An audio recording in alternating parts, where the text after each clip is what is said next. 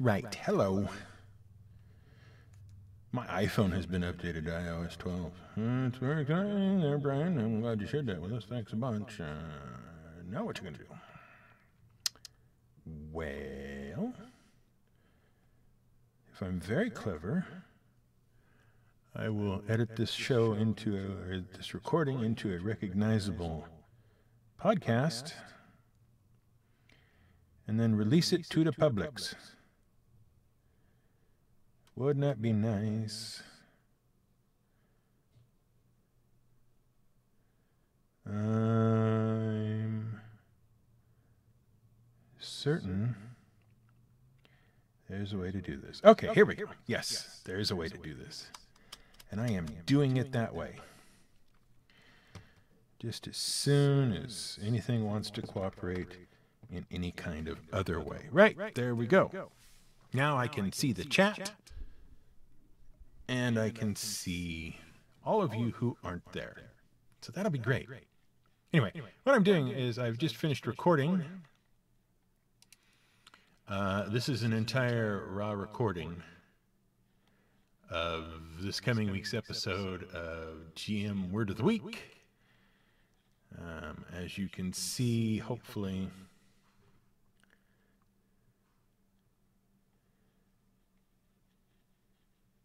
there. Anyway, you will see the title and the number of things going on there, right there, and that's a thing. So, there, we are. It's all good. Great. I knew you'd love it. Don't talk back to me. Are you loving it? I'm loving it. Let's all love it together, just for a moment. Oh, I'm gonna advertise it myself now. Let's not. There we go. Good. Who cares? All right. So anyway, I have recorded this entire thing. It's about 36 minutes of audio, a little over. If you look right down here, you will see the duration of the whole thing. 36 minutes, 12 seconds. Very good stuff. Very fun. Now, the thing of it is, that is not how long our episodes usually run, which means that there's some trimming that needs to happen, even in the wonderful script we have got already. Now what I've done is, this is obviously Adobe Audition. See, I've recorded it in this, using my setup, and it came out looking like this, okay? Lots of highs and lows and that kind of stuff. It needs some work. It needs some general work, and it needs some specific work. So all I do is I go down here to the bottom and I drag up this graphic here, which is the same thing as this audio here, all the waves and the things here. This is just a different way of looking at the signal in the recording. And basically what it's telling me is there is noise in here that I need to get rid of. And there's always noise in there, and some of it's worse. So you probably wouldn't even hear most of this. But I don't like it being there, so let's see what it's got.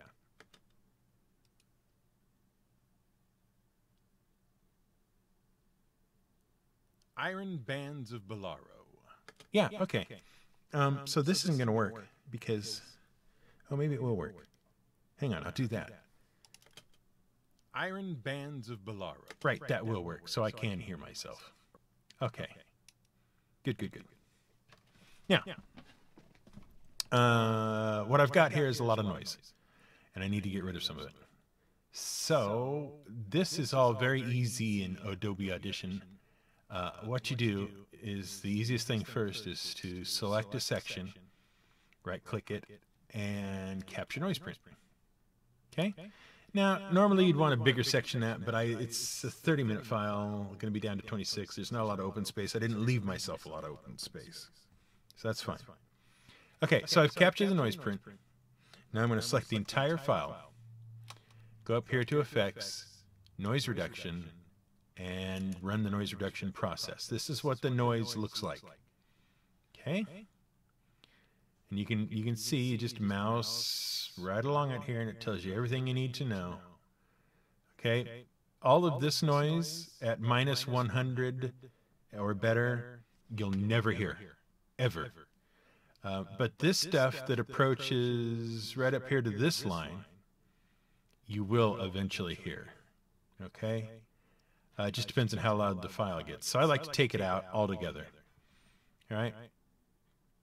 Everything below that mark should go away. And I don't mess with much of these. The only thing I've ever changed in here is where it says spectral decay rate. Sometimes when you take audio out, it leaves some weird echoey artifact at the end of everything. And reducing this number from its original 80% or whatever it was to 10% makes it a little better. So anyway, I'm going to apply all this. It'll do its magical little runny thing there. Take it a few seconds. Believe me, this is a lot of fun on a 2-hour file like we do for digressions and dragons.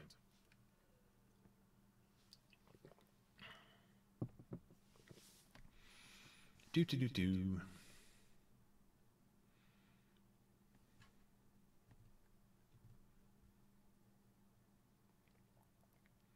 Okay. And hopefully now you can see that there's much less noise. It's not perfect. There's still some sections like this little thing here, a little bit there, some of this in between stuff. But by and large, the majority of the noise is now gone. To prove that to you, we will go back here.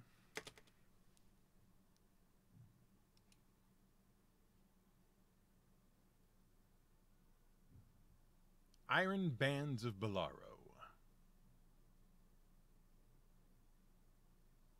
Okay, it will probably come as no. It's very quiet now.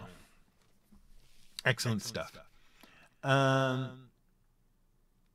The next piece is what I call a noise gate, but it's generally found elsewhere. So Control A to select the entire sound file. Previous experience has told me that if I go into dynamics processing, I will have this already set up. And I can't listen to myself on that big a delay. Anyway, these lines basically tell you what sound is going to get past the gate and what sound is not. Okay, this is the break line here. This is where everything above this point is going to make it past the gate. Any sound below this point in volume, not going to make it past the gate. So it's just going to disappear, basically. Okay? And it's taken me a lot of playing around to get the right settings on this, because initially when you have this, it looks like that. Okay, it's just default, it's a flat line, does nothing really. Okay, but if I come back in here,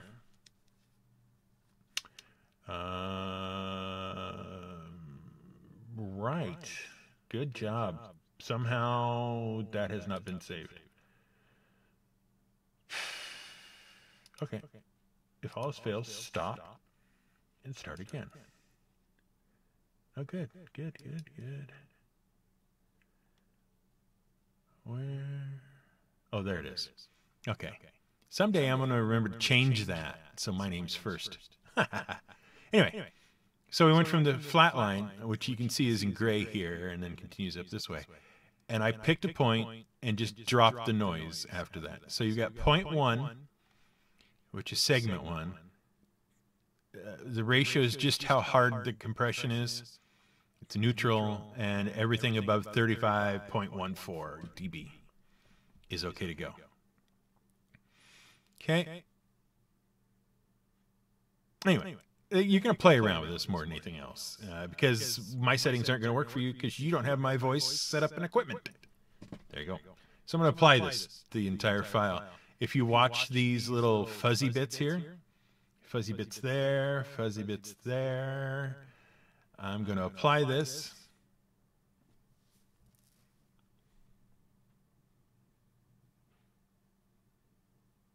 And those fuzzy bits are now gone. See? That's a much cleaner file. And I haven't lost any of the audio. Any of the audio I want to keep is fine. Iron Bands of Bolaro. See? Nice, huh? Okay. Next step. We're still just massaging things here. I can go one of two routes. I can either apply amplification now, or I can not do that, which is a good idea because there's still lots of incidental noise and things in here that will need to be fixed and dealt with. Okay? So at this point, what I'm really going to do is I'm going to wind this back. I'm going to zoom myself in. I'm just rolling the scroll wheel here. And we'll start listening to the file and correcting as we go. And I will tell you what I do as we go. Iron Bands of Bolaro. Okay, that's all fine. Now, if you're familiar with the way episodes work, there's some intro music.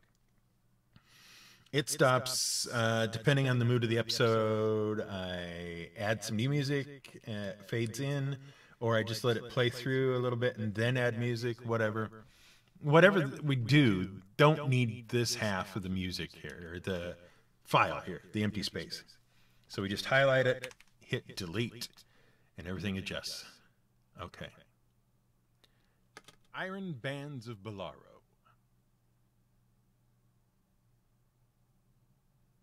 It will probably come as no surprise that we here at the Word of the Week love word games. After all, each one of our episodes is basically just a running game of free association, which is why one of our favorite pieces of poetry contains the following lines.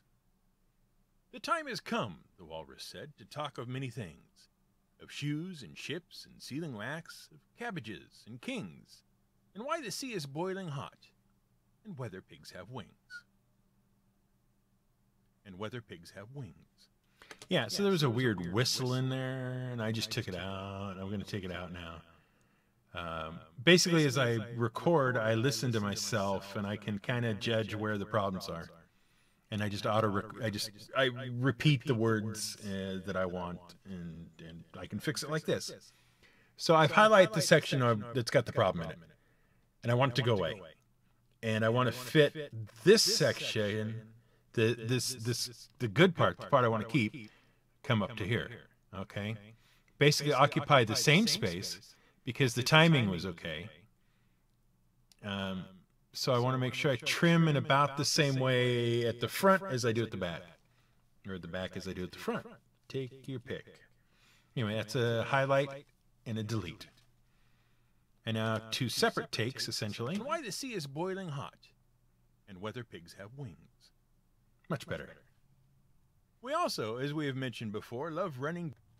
Now that seems... We also like kind of a long pause in there. It's 2 seconds. It's not a really long pause, but what it is, it's a little place for the music to play under. And the music will fill in that gap, and you won't even know there's a pause there, really, because you hear something. Boiling hot, and whether pigs have wings. We also, as we have mentioned before, love running down a good gaming mystery. For previous examples, see our episodes about the Cloak of the Mountebank and the elemental deity Koseth. And when it comes to running down a good gaming mystery, there is no better source of mysteries than the names of various things in Dungeons & Dragons. Monsters, magical items, locations, and characters. See, for every bugbear in Malebranche that's a pretty direct reference to a piece of classical mythology, folklore, religion, or literature, there's at least 2 more Nistles and Blodgetts that are references to such obscure things of personal interest to the authors of the game. Now, there's a weird pause here because the sentence, as I was reading it, turned out to be really awkward. And the timing was wrong. So I've immediately done a retake. See, for every bugbear in Malebranche that's a... So I can just grab from the start here where I want, pick it up, and drag the highlight.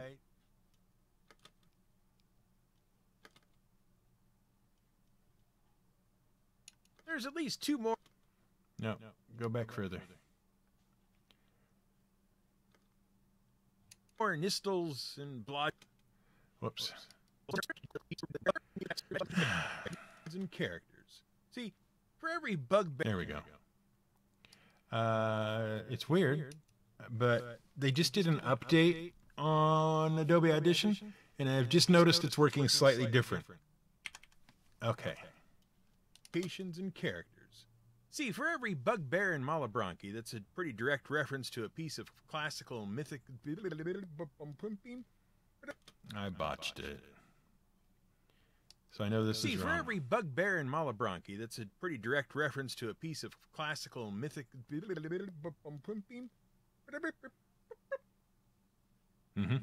That's what I See, for every bugbear or Malabranchi, that's a pretty direct reference to a piece of a classical mythology of classical... Whoa! Yeah, there's my problem. There's a word that doesn't need to be there.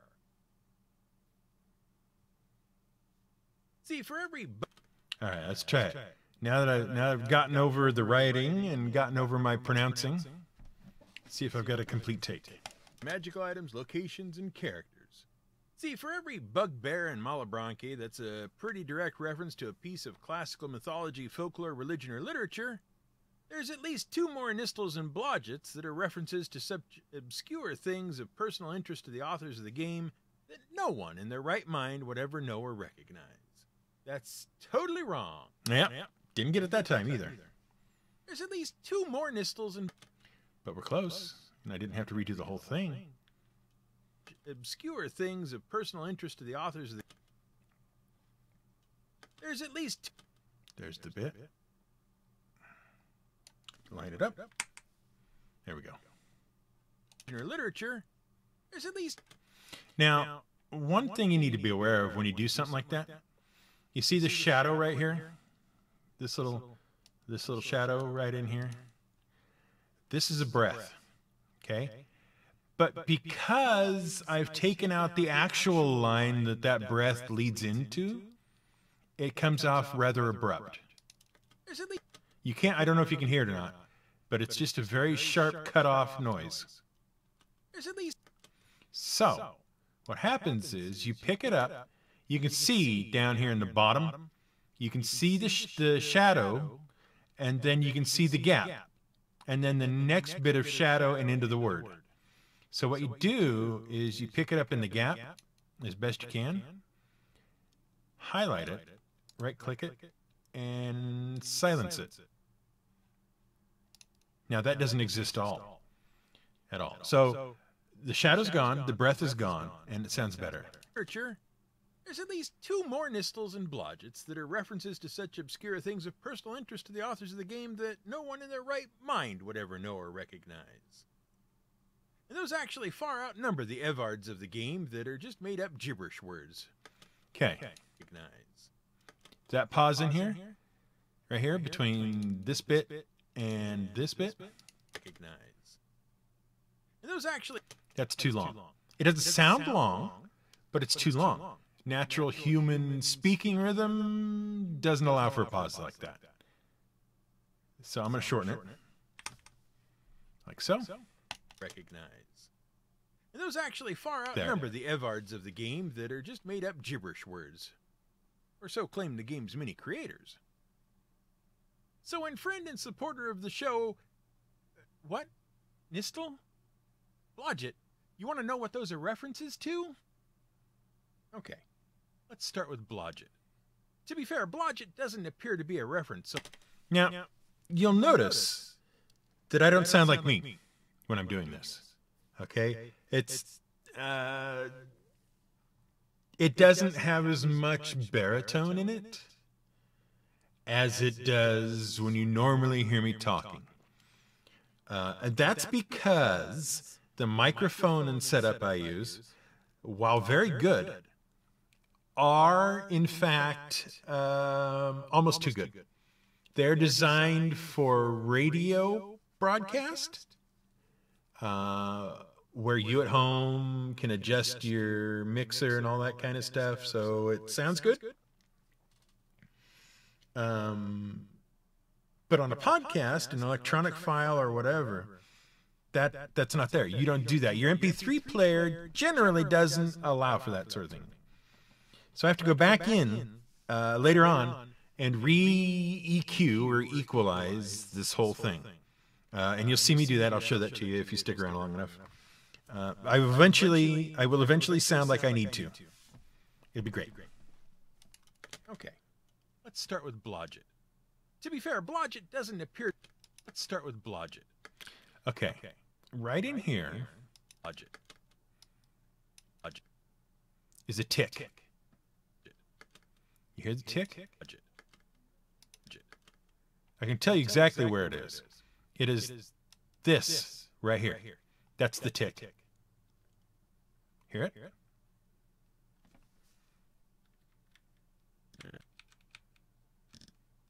See? Right there.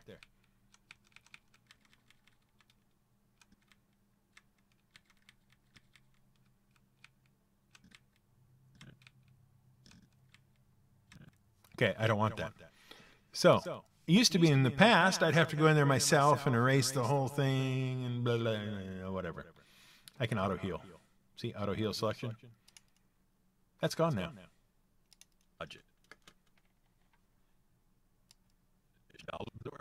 With Blodgett. Yeah, almost all gone. Still has a bit of fuzzy. If you look at the line, you can see it kind of, I mean, if we zoomed way in, it's not very smooth. But in particular, in this highlighted area, you can see it gets really zigzaggy. That's the noise that we don't want. So we're going to auto-heal again. There we go. All gone. If you look down here, you'll see it looks markedly different. Blodgett. Yep, not there. To be fair, Blodgett doesn't appear to be a reference so much as a name stolen in desperation. Blodgett was a halfling thief who originally helped a party of heroes named Elweda, Ogre, Freda, Caraway, Dread Delgath, Fanstern, and Eljaeus. Yeah. You go ahead and try to read those. Delgath, Fanstern. And we just trim the silence so it sounds more natural. Helped a party of heroes named Elweda, Ogre, Freda, Caraway, Dread Delgath, Fanstern, and Eljaeus defeat the slave lords of Flinnaeus. See, once upon a time, got another tick in there if you can hear it. You can see it. It's right there. That's the tick. That big bright patch. That's a tick. Auto heal. See, there. Once upon a time, there was this series of Dungeons and Dragons adventure modules called the A series. At the time when TSR published modules, they would use letters and numbers to divide them into different series. The A series, later called the Scourge of the Slave Lords, consisted of 4 modules, A1 through A4, in which they... A4. There's another tick. Those ticks happen just because you're talking. Your mouth, the saliva in your mouth forms bubbles and other little cavities. I know it's disgusting, but those pop, and then they get picked up by the mic, and they show up on the recording. And we don't want those. So, highlight. And there we go. In which the heroes confronted some coastal raiders, discovered they were raiding on behalf of a massive slave ring, tracked the slavers to their lair beneath a volcanic island, and eventually escaped the dungeons of the slave lords. But before the modules were published and sold, they were created by TSR for use in a tournament at the Gen Con 1980 game. There's another word that doesn't belong. What is he doing? Who has written this script? And better yet, who proofread it? Anyway. But before the this happens a lot. It's not a big deal. It's just sometimes things are written and then corrected and then don't get rewritten or checked. There's another word. And I missed it on my first read through. That doesn't belong. But there. That's where I want to be. Engines of the slave lords.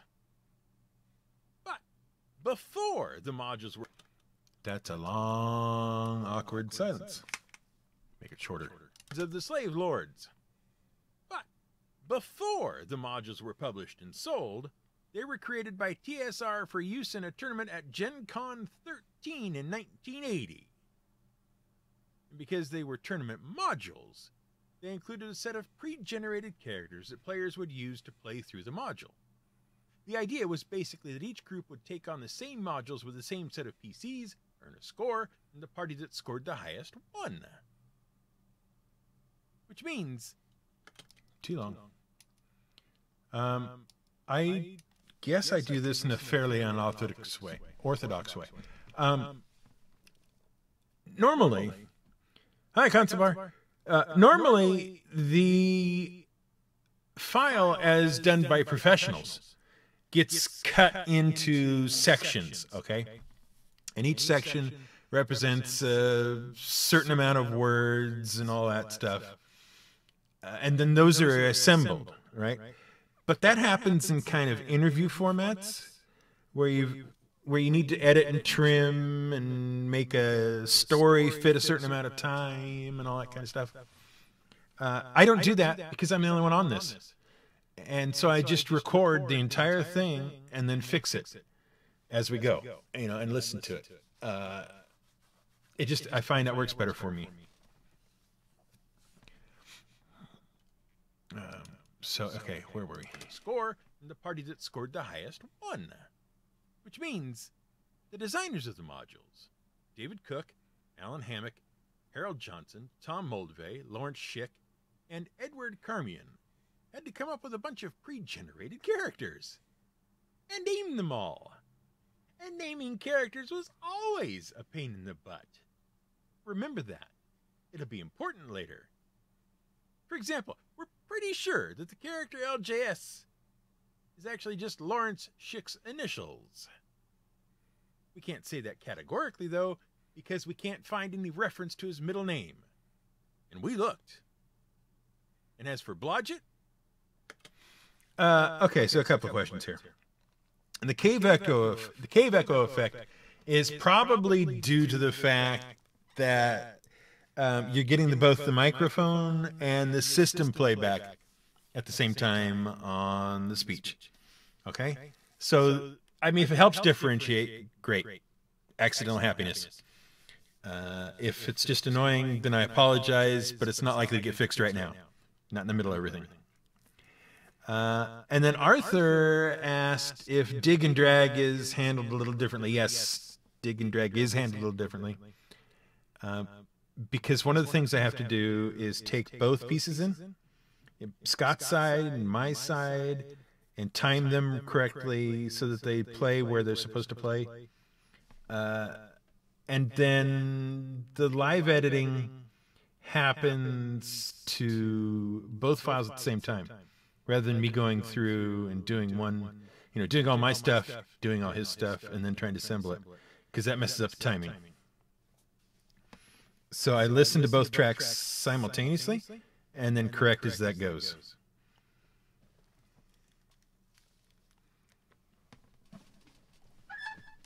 All right. As we can't find any reference to his middle name. And we looked. And as for Blodgett, in 1848, a Vermont tavern owner hired a local stove maker to build an oven for his tavern. The stove maker was Gardner S. Blodgett. And he...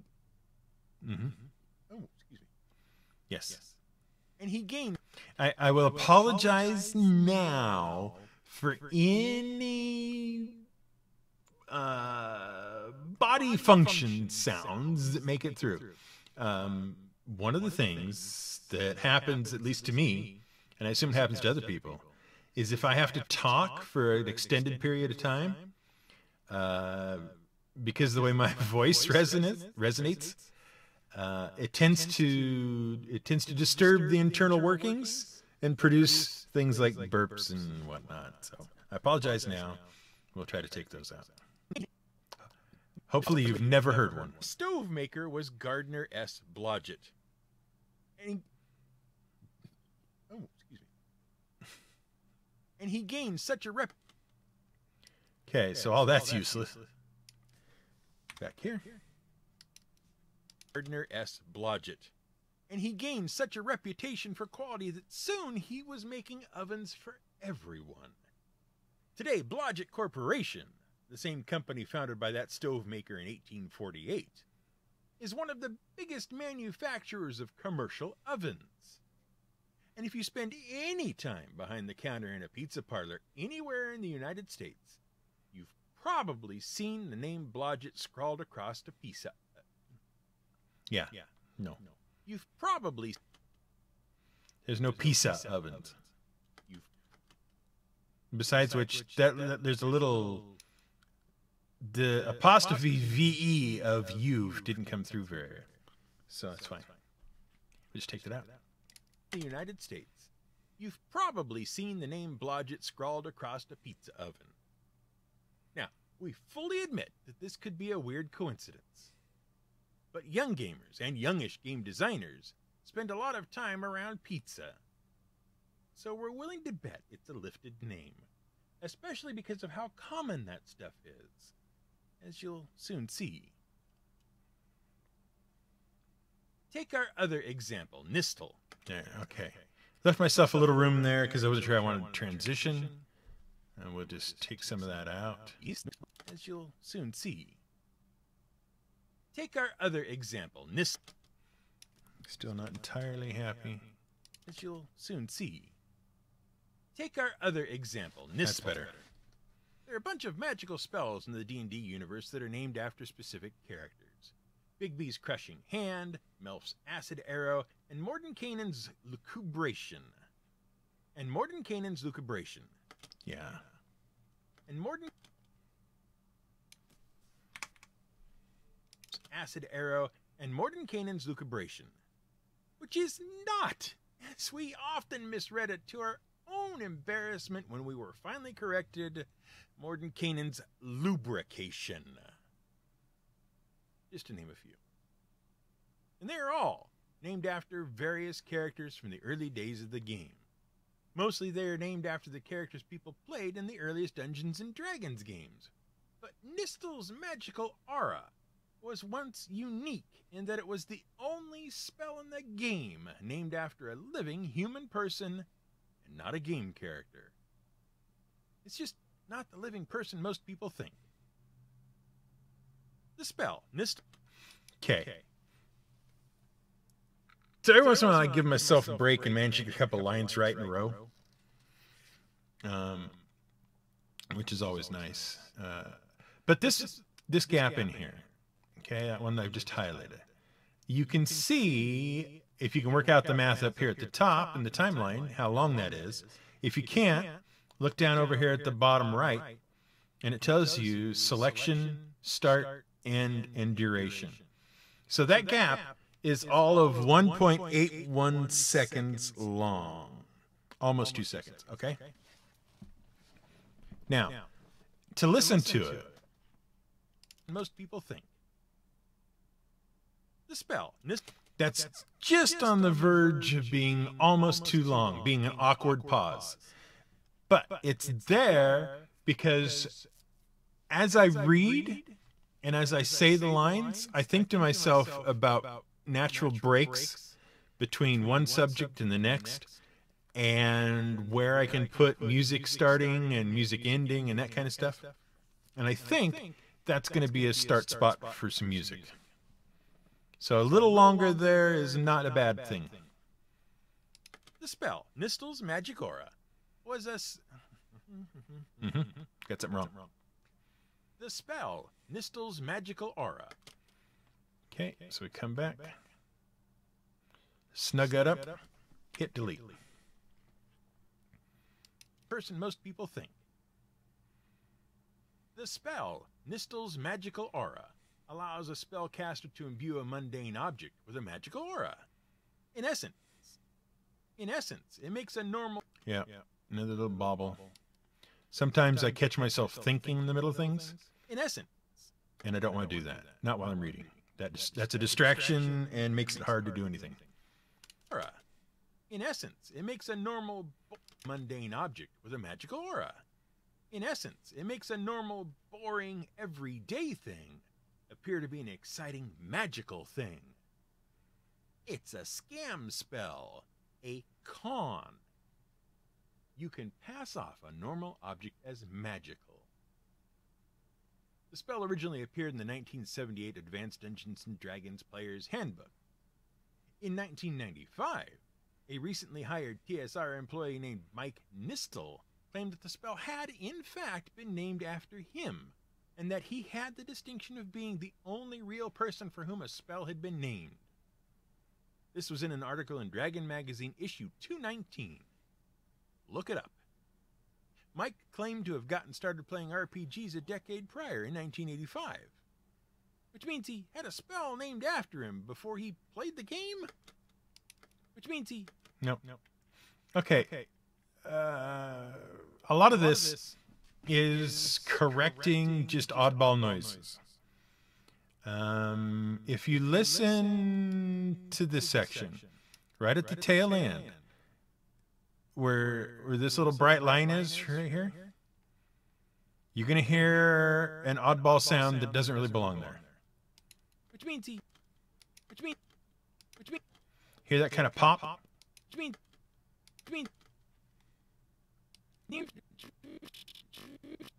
That right there?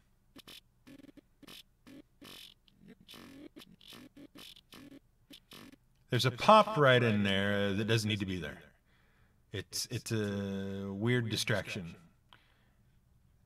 So I'm going to correct it, I think.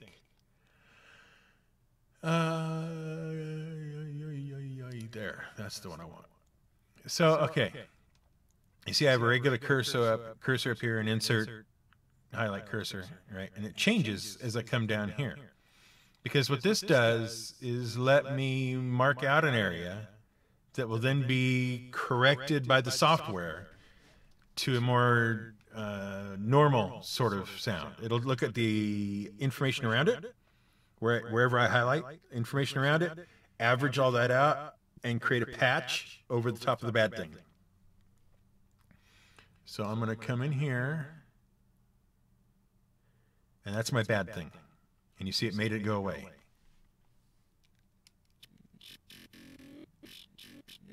Which means... Yep. Okay, can't hear that pop now. Which means he had a spell named after him before he played the game? That seems kind of odd. Well, Gary Gygax actually cleared up the confusion in a forum post years later. It turns out the spell was named for one Brad Nistel, a stage magician, who had suggested the idea of the deceptive spell at Gen Con one year. Interestingly, though, a game designer named Len Lakofka said he ran a game for an entire clan of Nistels one time, including Brad, Jenny, Mike, and Brian. And Mike and Brian, who both went on to be game designers at TSR and FOSSA respectively, admit their father got them into role-playing games and had worked in theater, lending credence to the idea that Brad Nistel may have been their father, and Gary's account might be accurate.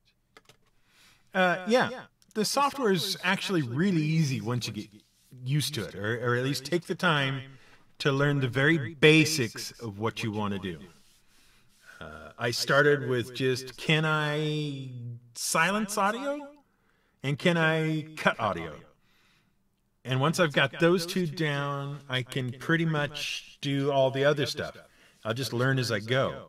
And as long as I know how to undo things and back up, then it's not a big problem. I can't really screw anything up. It's like when I learned to drive, my father took me out, and we didn't learn how to steer and signal and, shift gears and all that kind of stuff. First thing we learned was how to stop. So that if something went wrong, you stopped. Okay? And that's kind of this. How do you undo whatever it is you just did? Once you've got that, you don't have to be afraid to try things. Excuse me. And the reason I'm catching things that you're not catching, because I have headphones on, and they're turned up loud, so I can hear all the things underneath. So the really aggravating part is I can hear myself talking, and I wish I couldn't. I'll have to work out how to fix that at some point. Because it's delayed by half a second, which is, if you've ever had that, is really hard. Concentrating on what you're saying. Pardon me. Excuse me again. Anyway, Ray's account might be accurate. However, Mike insists to this day that it's his name, not his father's, on the spell. And we'll probably never know the truth. But we digress. The point is, the name... Okay. I feel like you can't have two very long pauses on both sides of we digress.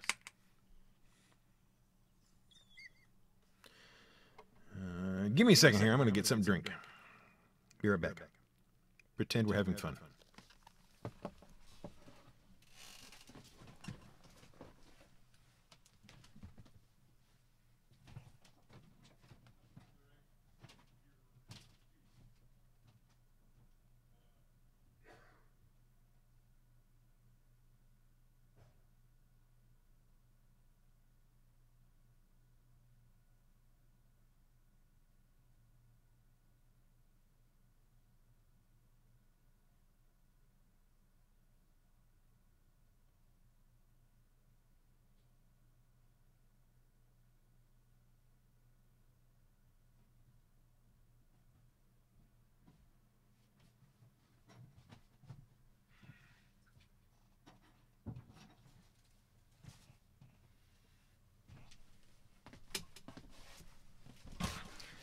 Okay.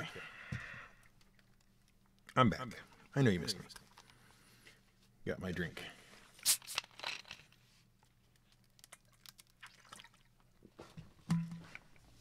All right. But we digress. The point is, the names in the Dungeons & Dragons universe are always great gaming... Whoop, whoop. Did you hear it? It's right there. As you go along, you'll develop an eye for it. You'll know what it looks like more than what it sounds like. That right there. See?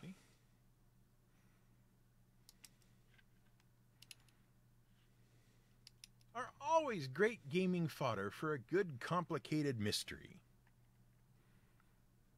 And as names like LJ... good complicated mystery. And... Too long. For a good complicated mystery. And as names like... What am I saying? Universe are always great gaming fodder for a good complicated mystery. And as names like LJS suggest, they're also a great source of wordplay. Okay. So when friend and supporter of the show, The Warbow, suggested we explore the origins of the Iron Bands of Billeroo, a very old and... So I'm only working in audio, right? I can't throw up a flag or highlight something or make it flash on and off, whatever, so that you notice it and think about it. So you use silence. I want you to hear the name, and then I want you to spend like half a second thinking about what it is and registering it. So when friend and supporter of the show, The Warbow, suggested we explore the origins of the... And that's what that kind of extended pause is about. The Warbow suggested we explore the origins of the Iron Bands of Billeroo, a very old enchanted item from the earliest days of Dungeons & Dragons. We couldn't resist. And when we finally did figure out the mystery, we had a hearty laugh, because of all the people who could have suggested this particular topic, it was most appropriate coming from the Warbow. But we'll come back to that. Okay, so we have done 8 minutes and 16 seconds of setup before we get to the episode proper. That's what you're paying for. All right. What do we got? But we'll come back to that. The Iron Bands of Billerot, currently spelled with 2 L's, but originally... Okay. So, another music transition break. I'm just going to delete, or not delete, but silence all that. So, basically, what silence does is exactly what it says. It deletes all the noise and just returns everything to 0. So there's no noise there at all now. Back to that. And that's long enough. I don't have any rules. I just play it by ear. Nobody taught me anything. But we'll come back to that. The Iron Bands of Billerot. So yeah, there's music transition right in there.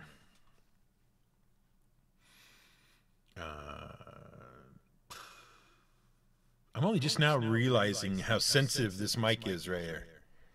I might back it out a little, just so it's not right up in my face. There we go. That's probably better. You can hear me okay, yeah? If you can't hear me, just say so. The Iron Bands of Billerot, currently spelled with 2 L's, but originally spelled with 1 L. Currently spelled with 2 L's, but originally spelled with 1. Yeah, there's another little pop thing in there.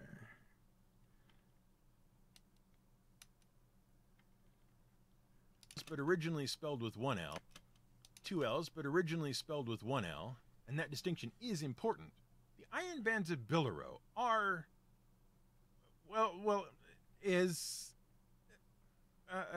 okay, so, look, this is one of those tricky things. No. I do this like 3 different times, trying to get the right feel for it. Things where the item is... The Iron Bands of Billerot, currently spelled with 2 L's, but originally spelled with 1 L, and that distinction is important. The Iron Bands of Billerot are...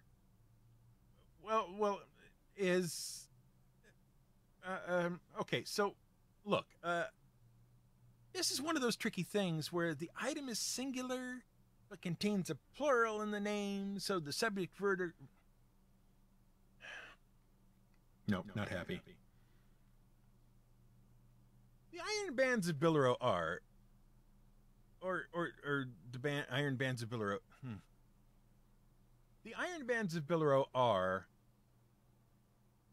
Or the Iron Bands of Billerot is... okay, so...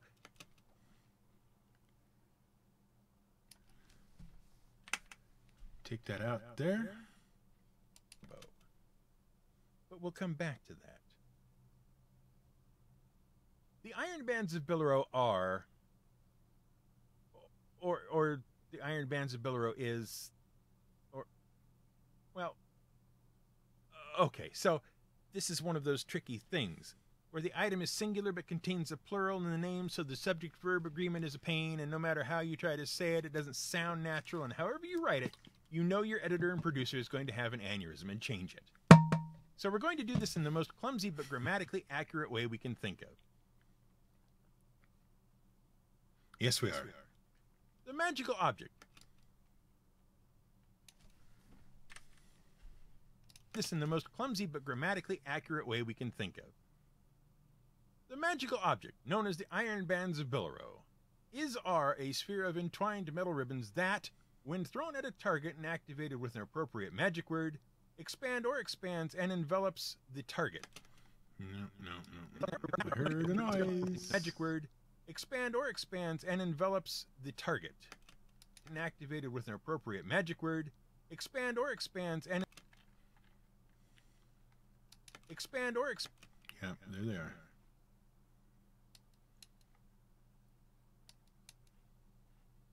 Expand or expands and envelops the target, ultimately imprisoning him.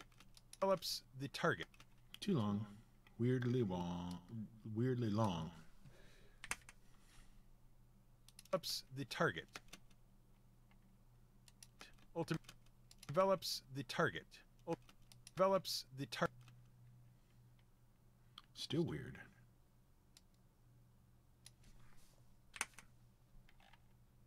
develops the target, ultimately imprisoning him or her like a metal mummy. And if you're a fan of the Critical Role Live Play podcast, Which you I'm not. might recognize that object as part of Vox Machina member. And so I don't. And if you're a fan of the Critical... And if you're a fan...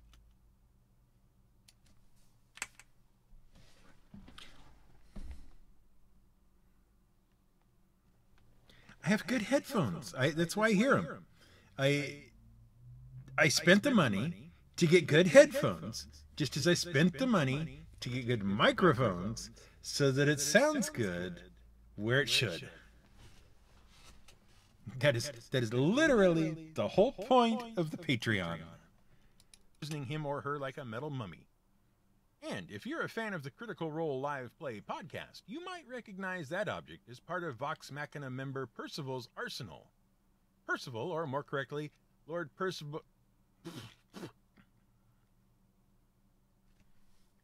Okay. Percival, or more correctly, Lord Percival Frederick's... Percival, or more correctly... Yeah, since none of those have been correct, maybe this will be. Percival, or more correctly... member Percival's arsenal. Percival, or more correctly, Lord...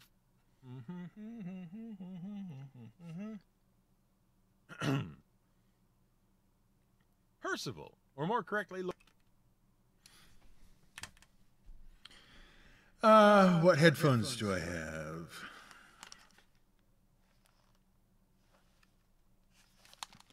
They're Senal SMH 1000s. SENAL. SENAL? SENAL. Percival's arsenal. Percival, or more correctly, Lord Percival Frederickstein von Musil-Klosowski del Rollo III. Can't imagine why I had trouble saying that. Also chose not to deal with the whole issue of singular proper noun phrases with plural words by giving his object known as... Sometimes the requirements of reading a thing are different than the requirements of listening to a thing. Like, you only have so much air in your lungs. And sometimes you hit an awkward pause where you have to take a breath or you're out. And you can fix that in post. Of Whitestone. Also chose not to deal with the whole issue of singular proper noun phrases with plural words. Right there. This I'm going to fix. Like that. That's like a whole half-second adjustment. With plural words by giving... But now you can hear it reads or listens totally different. Also chose not to deal with the whole issue of singular proper noun phrases with plural words by giving his object known as the Iron Bands of Billero a nickname. He calls it manners. Now, the Iron Bands of Billero are, or is, as we said, an old magic item. Older than you might think, but not as old as we hoped. There's no great mythic... Huh. Why is that there? It's a weird place. Let's get rid of it. We hoped. There's no great mythic story we could find that inspired the object. It appears that it's a D&D original. And the object known as the Iron...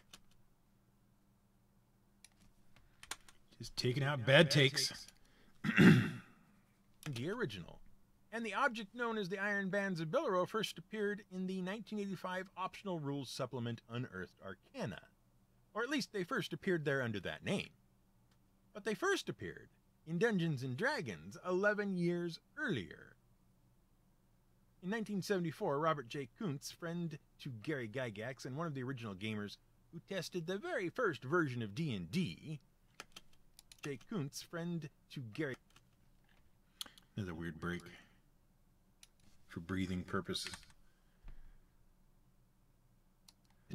J. Kuntz, friend to Gary Gygax and one of the original gamers who tested the very first version of D&D, Robert Kuntz, friend... Nope. Stop. Right there. Go away. Robert of D&D, Robert J. Kuntz designed a section of the sprawling underground complex known as Castle Greyhawk. He named it the Orc level. And while it has never been published, we See, that pause. There's a lot of different pauses. You have to know what each pause is for before you decide whether to leave it or take it out. This pause is to allow for a chuckle. the Orc level. See, I've delivered the punchline. Now I wait. And while it has never been published, we can guess at its contents. And also reflect on just how much our favorite game designers really did struggle with names. Kuntz included a magical object that appeared to be a rusted sphere made of interlocking bands of iron that could be thrown at a target to magically hogtie them. And it was called the Iron Bands of Binding. Yeah, okay.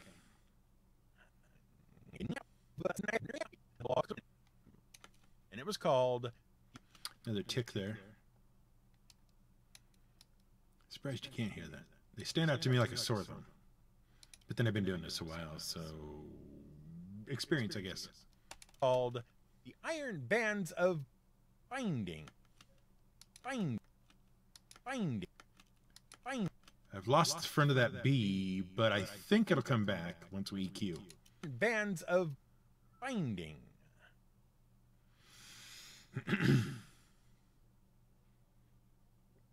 Uh-huh. That's recording me having a drink. By the way, in case you haven't picked up on it, we're now 4 minutes shorter than we were in the original file.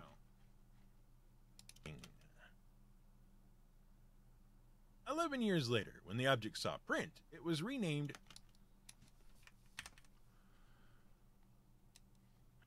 Binding. 11 years later, when the object saw print, it was renamed to the Iron Bands of Billaro, with one L. Why? Well, most such magical... Why? Mm-hmm. Right there. See the mark? It's... Yeah. How do I explain this?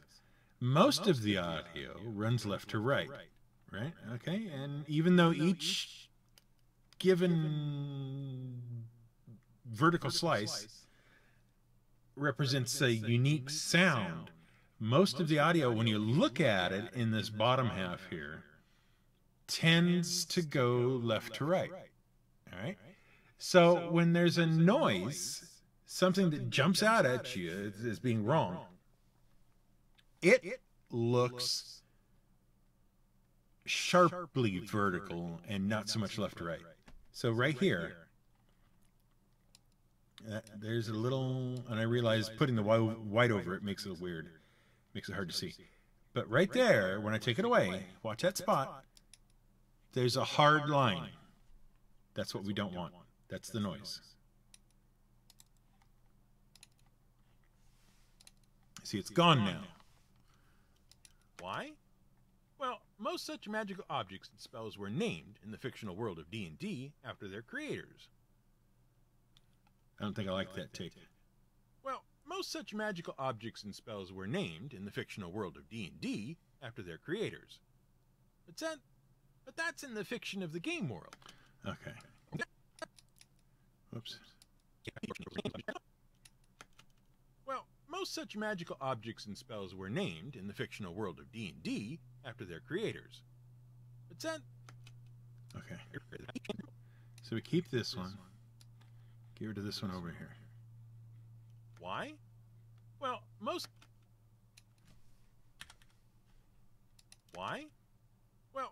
such magical objects and spells were named in the fictional world of D&D after their creators. But that's in the fiction... Okay, that's no good. So get rid of that. Creators. But that's in the fiction of the game world. In the real world, most of the proper names in D&D are references to characters played by the original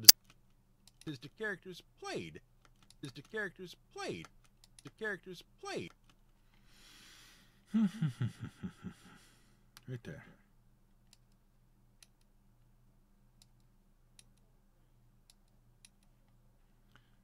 characters played Yep. by the original designers and testers of the game.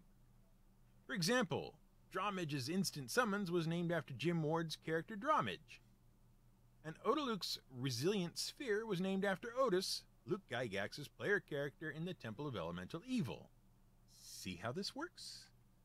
Well, Robert J. Kuntz played a character named Robilar for many years. And when TSR designers finally immortalized the magical object known as the Iron Bands of Billeroo, they wanted to recognize its original creator, Robert J. Kuntz. But their sense of fictional... Wow. Why could I do that? Original creator, Robert J. Kuntz.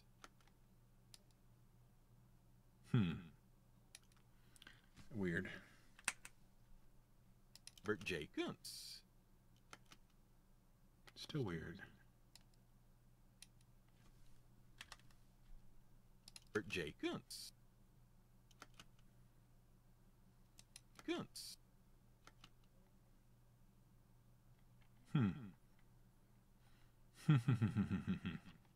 Let's take that away.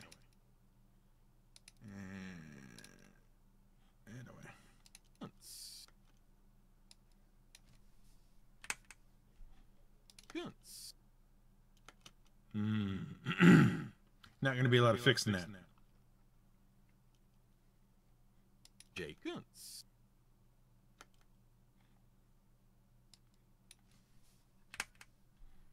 Kuntz.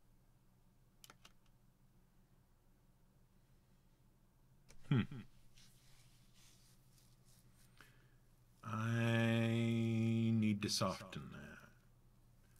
How do we go about softening that?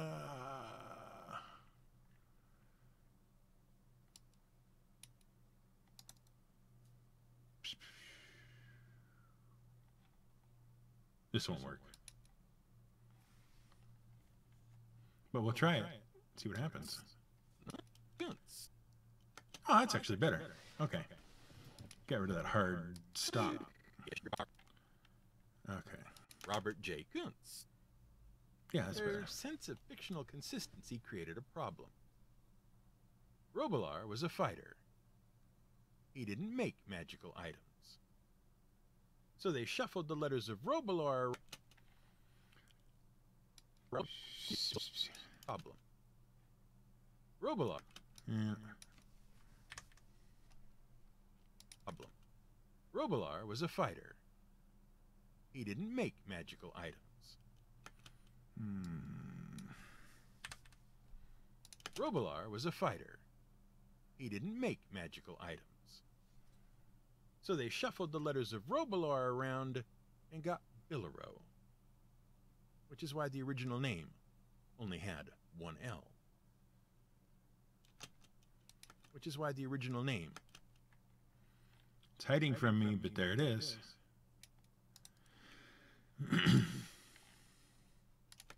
Which is why the original name only had one L. Which is why the original name only had one L. Only had. Yep, there's a tick right there.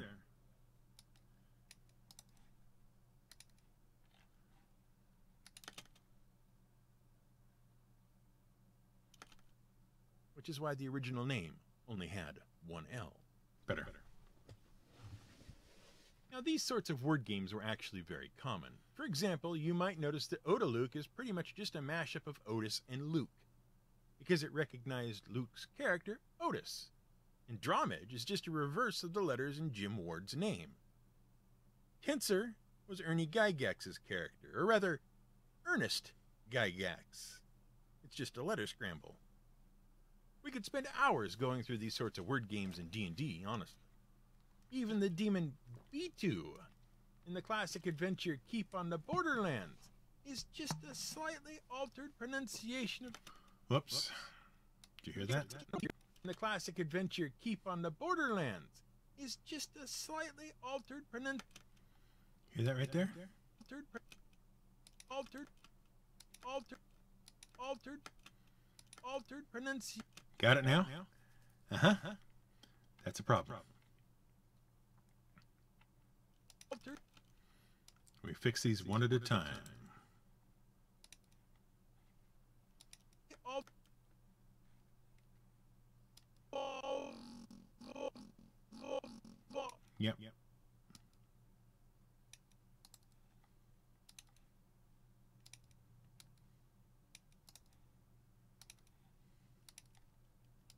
altered. There it is. All gone. Slightly altered pronunciation of the module series code. It was module B2.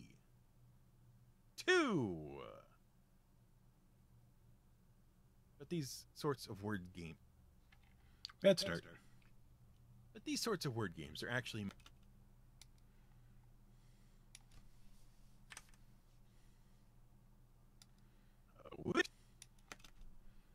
two. But these sorts of word games are actually much older than D&D. In some cases, they are as old as written language. Take, for example, Odaluk. Odaluk is an example of a portmanteau. That's a word made by combining the sounds of two or more words. Sometimes, as in Microsoft, it's two combined words, microcomputer and software, that create a new proper name. Sometimes, as in brunch, it's two combined words, breakfast and lunch, that create a new concept or word. Sometimes, as in tofurkey. Oh, hey. And sometimes. Had a sneasel or a coughle or one of them two.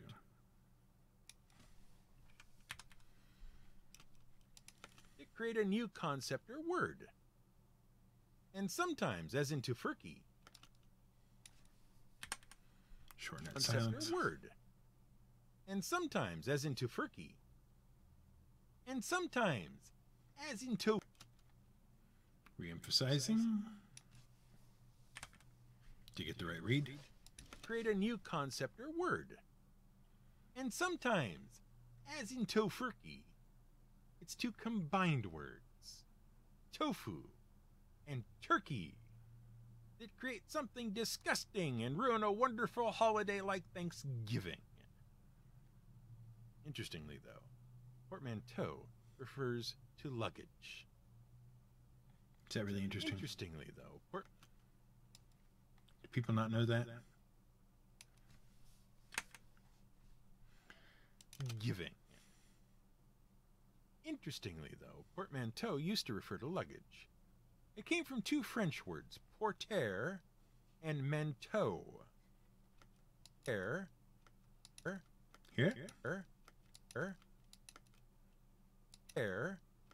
It's there. A little tick. It's right there.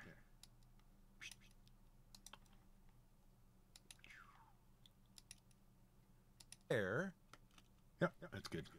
And manteau, which come from the same roots as words like portable and mantle, because it means to carry a cloak or to carry.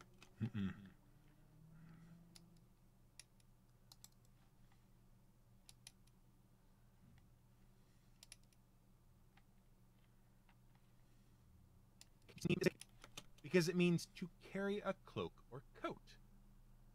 But then, in 1871, Lewis Carroll decided that it needed a different meaning, which was part of the joke. See, in the sequel to Alice in Wonderland, which was called Through the Looking Glass, Alice encounters a poem. Alice encounters a looking glass. Encounters a Right there. See that big blob right there? Runs vertically in amongst these horizontal runs. That blob is that noise.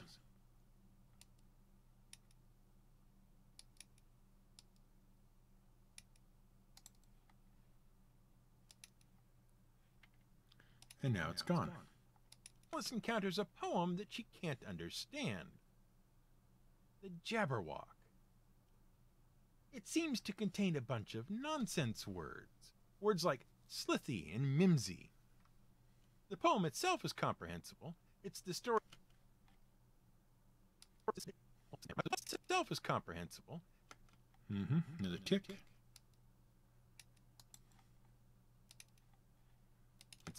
It's the story of a hero who goes off to slay a terrible monster named the Jabberwock, and he lops off its head with a vorpal sword. But vexed by Too long. head with a vorpal sword. But vexed by the poem.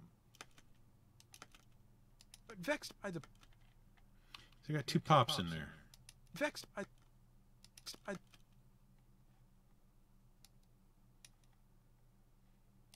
But vexed by the...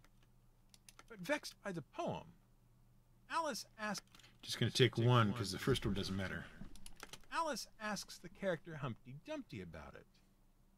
And Humpty Dumpty has some peculiar ideas about how language works. Ideas about how Mm-hmm. Another pop. Ideas about how language works. While he doesn't quite speak gibberish, he does insist that words mean precisely what he says they mean, even if they aren't very... While he doesn't... I already know I have two takes of this, so I'm just going to go get it. There. Language works. While he doesn't quite speak gibberish, he does insist that words mean precisely what he says they mean, even if they very clearly don't. Very clearly don't. They very... Right there.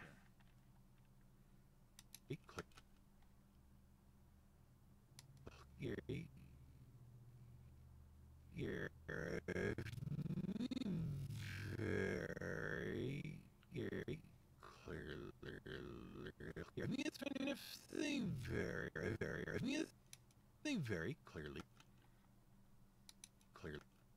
It's actually right there in that shadow. Anywhere else I wouldn't have messed with it probably. Wouldn't even have noticed. They very clearly don't. He explains that Slithy don't. He explains that Slithy. He explains.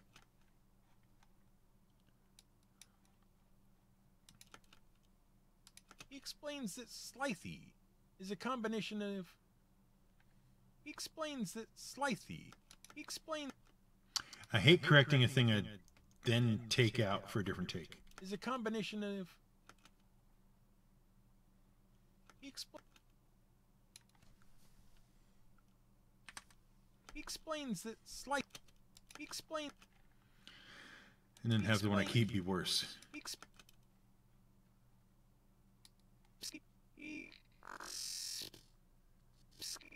God, listen to all the problems there.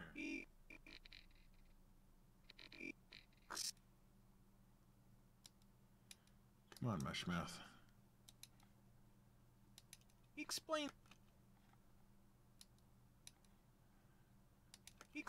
that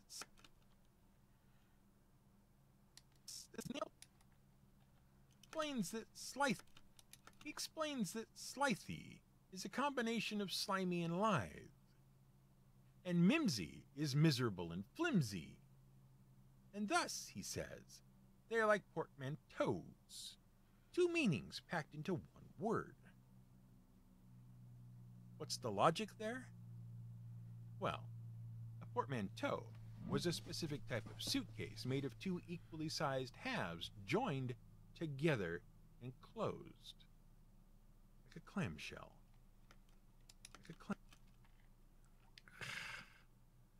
There's a CH hiding in there that doesn't need to be there. Like a clamshell. There. Two halves made whole. And that word.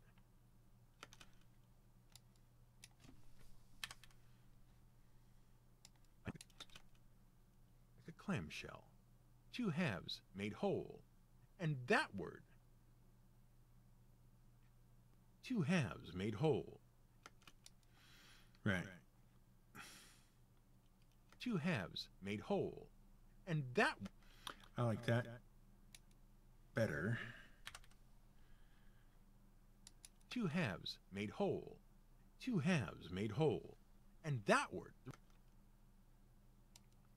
Take that away. Two halves made whole. And that word, the result of gibberish...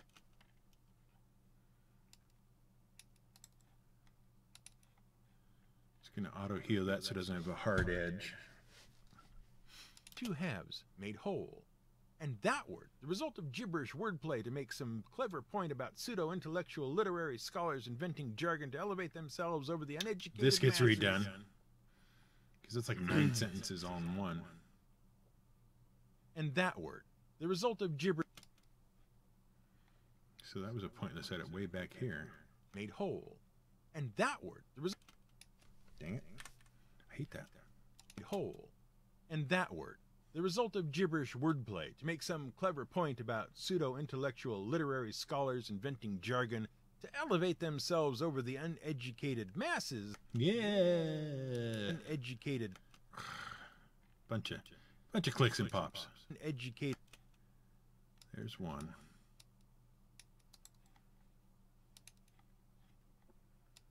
There's two. Fixing those so I re-listen. Elevate themselves over the uneducated masses. Generally better. Came the term that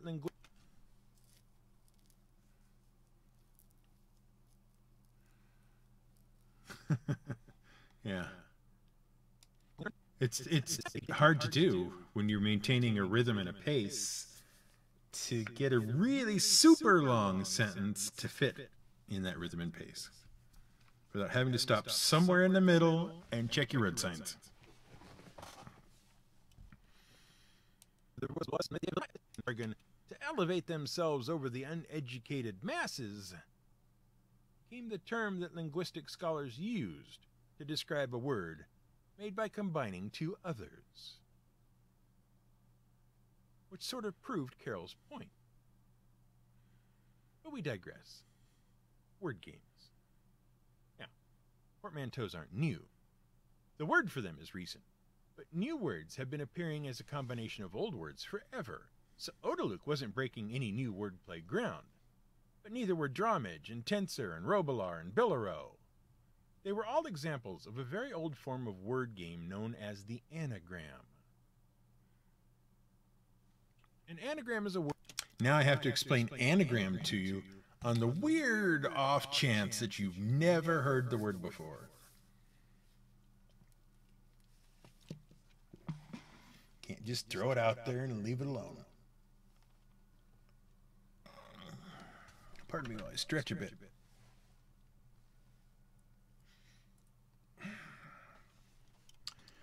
All right. Good news, we're halfway through. Technically speaking, if I'm looking at a regular length, we've got about 10 minutes of audio left. Unfortunately, that 10 minutes of audio is another 16 minutes. So 6 minutes are going to have to disappear somewhere.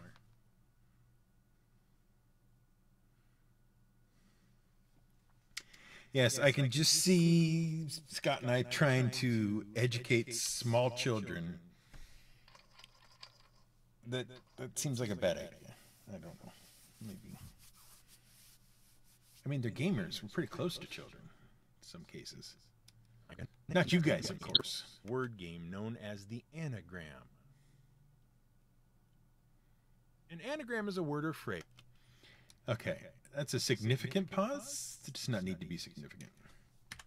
Be shorter. An anagram is a word or phrase made by rearranging the letters of a different word or phrase. And to really be proper, each letter should be used, and each should be used exactly once. And anagrams appear all throughout pop culture, not just in Dungeons and Dragons names. For example, most people will recall that... You heard that, right? Will recall... How can you not hear that? Recall...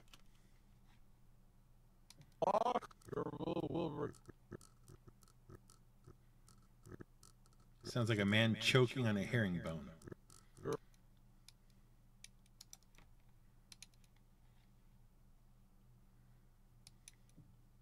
Will recall that Tarm... Oh, good. For example, most people will recall... For example,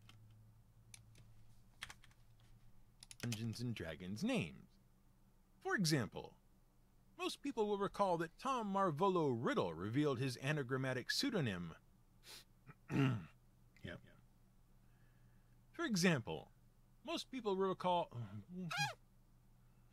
For example, most people will recall that Tom Marvolo. See, that's the way it works.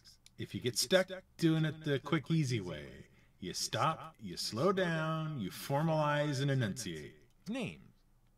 For example, most people will recall.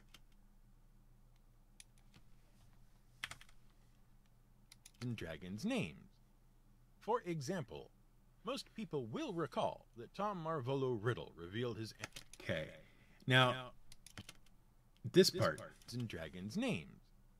For example, sounds way different than that second part. So, we have to do something. And the easiest thing to do to break up two different delivery styles is to put some space between them. In this case, we want to insert a little silence. So go over to Edit, Insert, Silence. And it says, how long would you like this silence to be? 2 seconds? 2.013 seconds exactly.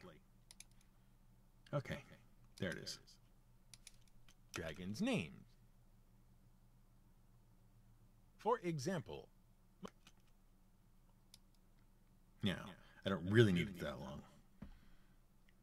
But we are going to take it down a bit. Dragons' names. For example, Yeah, it still sounds... You know what? I could actually do this different.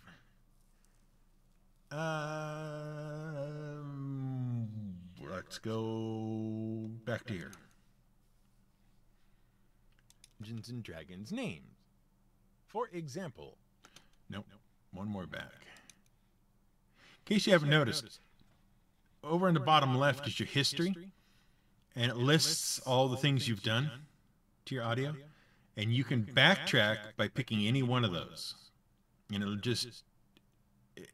it'll replace all the edits you've done to that point, and then leave you with that last edit. So, Dungeons and Dragons' names. For example, I'm going to keep that for example. And then I'm going to go over here, and I'm going to get rid of that. And that's going to be brilliant. I think. Is that what I want to do? for example, Oh, yes. That's what I want to do. There. There. There. Delete. not just in Dungeons and Dragons' names. For example, most people will That's a little better. Dungeons and Dragons names. For example, most people will recall that Tom Marvolo Better. Riddle Much revealed better. his anagrammatic Oh, you dummy. Why?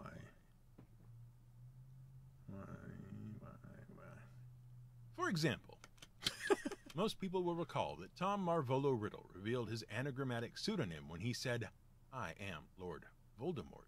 Oh, and then I get hung up on that. Okay. All right. We'll get there. I know, because eventually I said words after that. And anagrams appear, for example, in Dungeons and Dragons names. For example, most people will recall that Tom Marvolo Riddle revealed his anagrammatic pseudonym when he said, "I am Lord Voldemort." Because I talk like a computer. I am Lord Voldemort when he said. For example, most people will recall that Tom Marvolo Riddle revealed his anagrammatic pseudonym when he said, "I am Lord Voldemort." Okay. I don't know how many takes that was, but we got a good one eventually. For example, his names. There. Dungeons and Dragons names. For example, most people will recall that Tom Marvolo Riddle revealed his anagrammatic pseudonym when he said, "I am Lord Voldemort." And classic rock fans of a certain age will I am Lord Voldemort. And classic rock fans of a certain age will remember Mr. Mojo Risen. Fans of a certain age will remember Mr. Mr. I don't know if I did this twice or not, but there's a pop there, and I want to get rid of it in case. Mojo Joe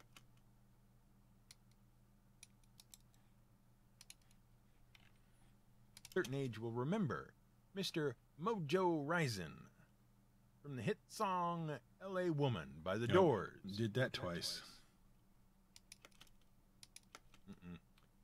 And we've left out a word. Oh, that's why. And classic rock. For example, most people will... Yeah. And classic rock fan. Mm-hmm. There we go. Let's try it again. Pseudonym when he said, I am Lord Voldemort. And classic rock fan. Where's that tick come And from? classic...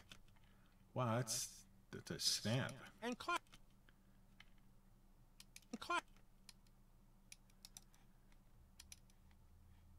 Okay. And classic rock fans of a certain age will remember that Mr. Mojo Risen from the hit song L.A. Woman by the Doors was actually an anagram of the band singer-songwriter's name, who we hope we don't have to name. There was a long pause written in here. It's Jim Morrison, Philistines.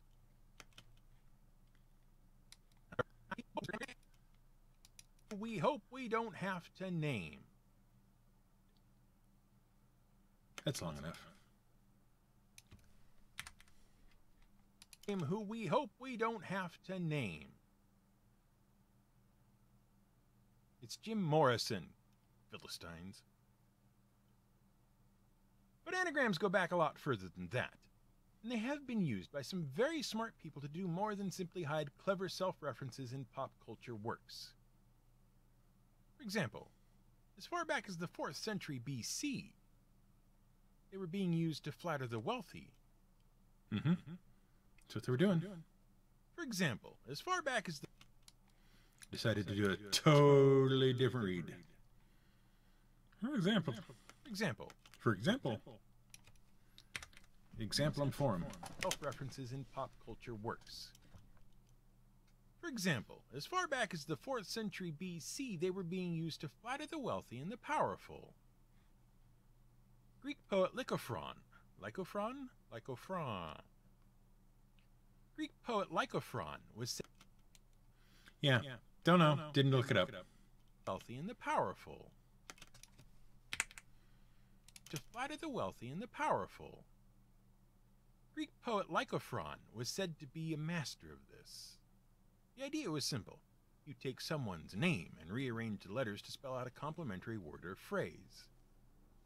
One of the best examples of this actually comes from a 1994 Simpsons episode called Lisa's Rival. This actually comes from a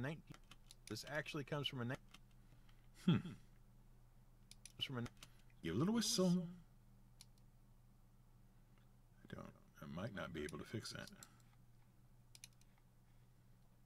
This actually comes from a 1994 Simpsons episode called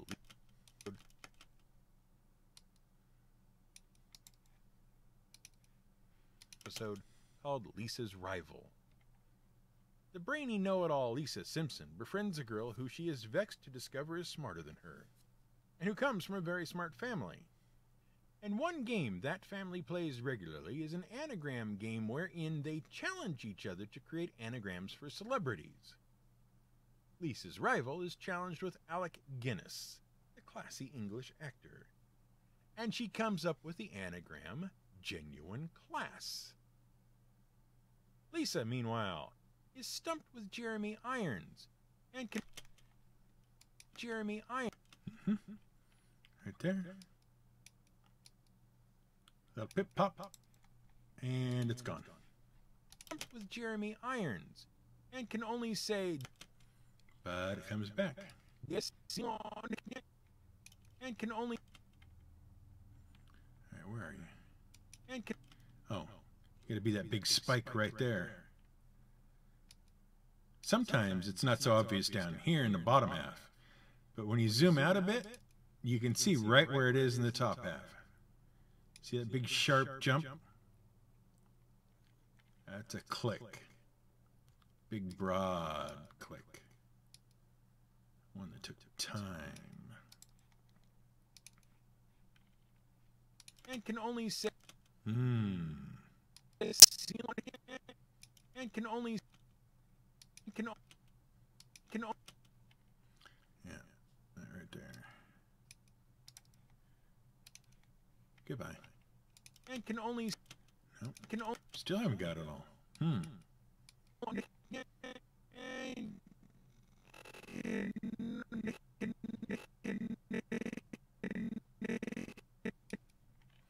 Sometimes you just got to do that, track it down. You see how it starts smooth and it ends relatively smooth. There's a big messy jumble right in here. All kinds of ups and downs and sub-ups and downs. That's the noise right there. So we just highlight, auto heal. Now it looks better. Not perfect. It'll never be perfect, but it's better. And can only say Jeremis irony rather than the slightly more esoteric rim enjoyers. This sort of game. Another punchline we'll just leave hanging out there over the end. It'll be fine. Nobody will complain. This sort of game. Okay. Only say Jeremis irony rather than the slightly more esoteric rim enjoyers. This sort of game of rearranging names to find some complementary descriptor evolved and took a ran out of mouth. This sort of game revealing all my professional secrets. Here we go. This sort of game of rearranging names to find some complementary descriptor evolved and took on a messed up food nerd. I heard and heard. Right. This sort of game of rearranging. Take a break, step back. Think this sort of game of. Start again.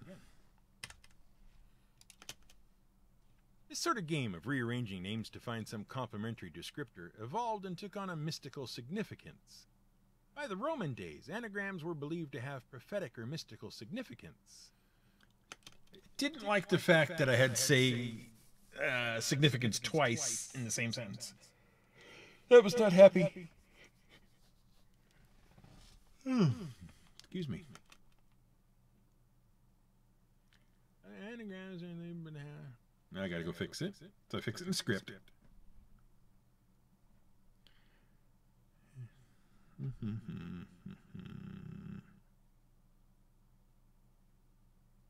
Okay, let's try that this way.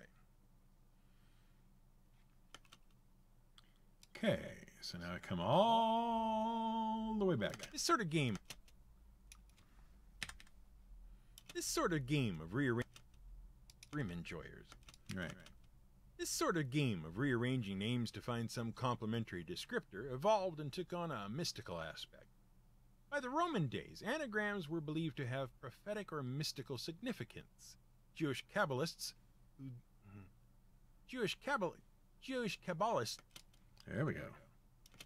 Jewish. I know how to say words. Really, I do. Prophetic or mystical significance. Jewish Kabbalists would seek. There's a weirdness there, so I'm going to get rid of that. Just a artifact weirdness from the trim. Prophetic or mystical significance. Jewish Kabbalists would seek hidden meanings inside people's names, believing them to be hidden messages from God. And Christian biblical scholars would use anagrams to hide hidden meanings in the text. One of the most famous examples of a biblical another tick right there. One of the most famous examples. One of the most one of the most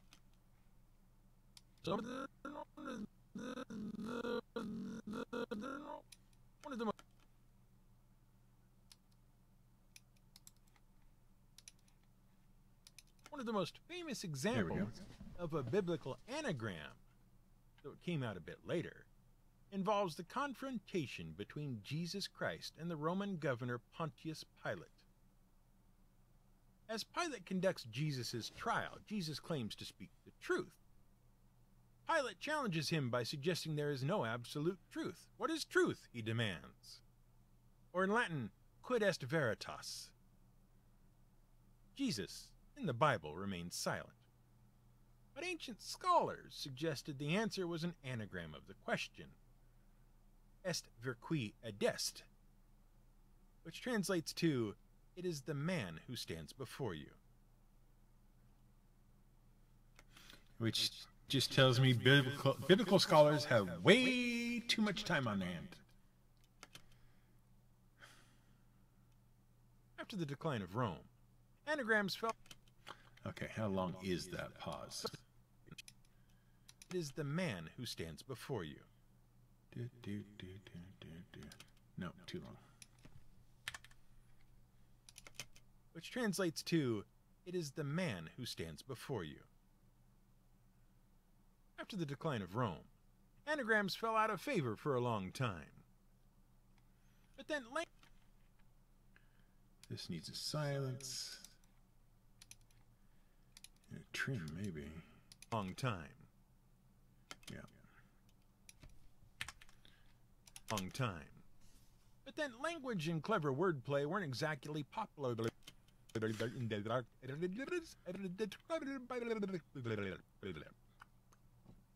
Too many tongues. After the decline of Rome, anagrams fell out of favor.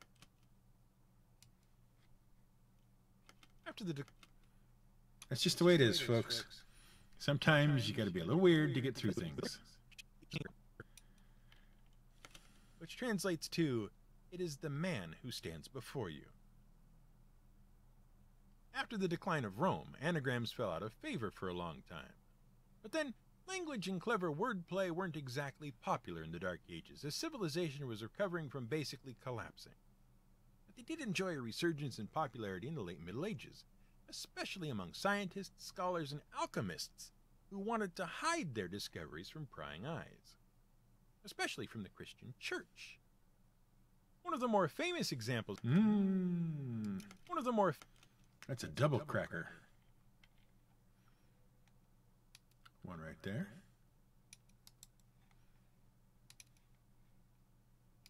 And one right there, I think. Yep. One of the more famous examples of such an anagram was when Galileo Galilei sent a string of letters that is too long to read and impossible to pronounce. But when unscrambled read, I have Yeah, bless me. But when unscrambled read, Go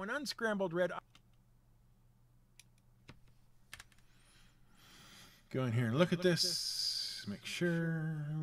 Okay, it looks pretty good. Impossible to pronounce. But when unscrambled read, I have observed the most distant planets to have triple form.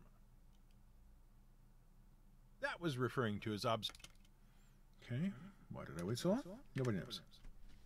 Triple form. That was referring to his observations that other planets had objects like moons in orbit around them, implying that not everything in the universe was in direct orbit around the Earth. Okay, good to know. Important stuff. Later still, in the 19th century, the universe was in direct orbit around the Earth. Later still, in the 19th century, the game 19th century. Bad juju.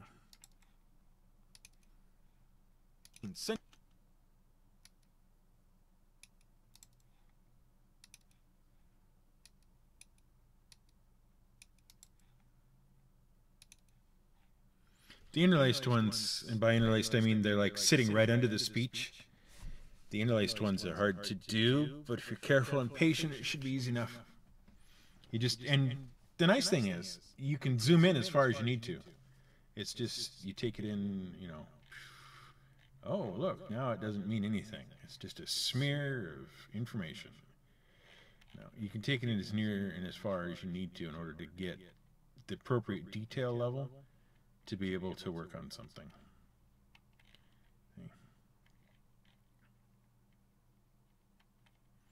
I generally find that is about right for most things, and then I just zoom in where I need to. Later still, in the 19th century, the game of celebrity... Basically, every half second is up here. That's my usual working level. Okay, so there's 20 minutes, 38 and a half seconds, 20 minutes, 39 seconds, 20 minutes, 39 and a half. Okay, just like that. In the 19th century, the game of celebrity became all the rage, harkening back to the poets of ancient Greece. Basically, this was the origin of the anagram game that Lisa Simpson just couldn't get the hang of. But anagrams aren't the only form of flatteringly poetic word game. Yeah, I had to rewrite this too.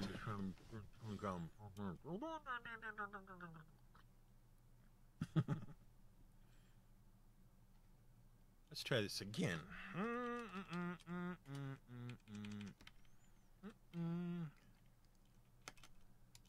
Wow.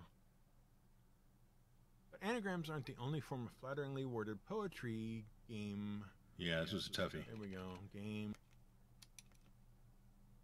Let's try this again. But anagrams aren't the only form of flatteringly poetic word game. And I think it goes to about there. We'll see. Did I get it right? Did I get it wrong? The hang of. But anagrams aren't the only... This was the origin of the anagram game that Lisa Simpson just couldn't get the hang of. But anagrams aren't the only form of flat... Okay, trim that a little. Simpson just couldn't get the hang of. But anagrams aren't the only form of flatteringly worded poetry game to come to us from ancient Greece and gain popularity in the Middle Ages and beyond. Another example is the acrostic poem. Acrostic is a portmanteau of two Greek words that mean topmost verse. Essentially, an acrostic is a multi-line verse where the first letter in each line spells out something. The oldest form, again, was spelling out something. Each line spells out something. The oldest form, again, was spelling out someone's name. And that was an especially popular way to pay respect to a patron or a saint during the Middle Ages. To give an easy to find example. Yeah, so easy I couldn't even say it. As you will see.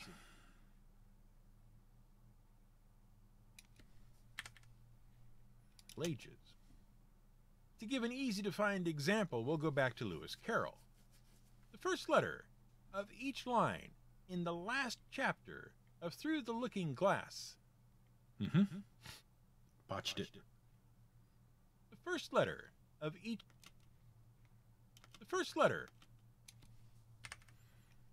To give an easy to find example, we'll go back to Lewis Carroll.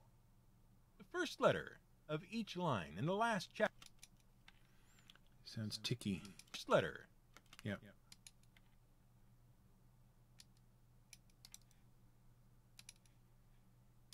Letter of each... Still ticky. That's your first letter.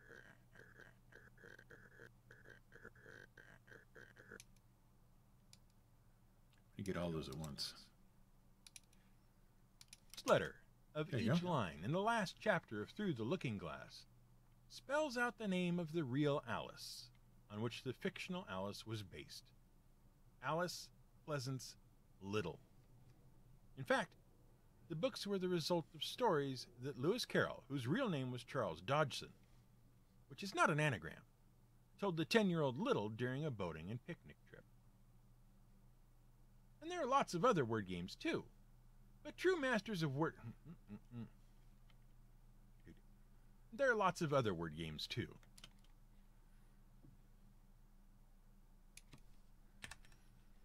There. Of other word games too. There are lots of other.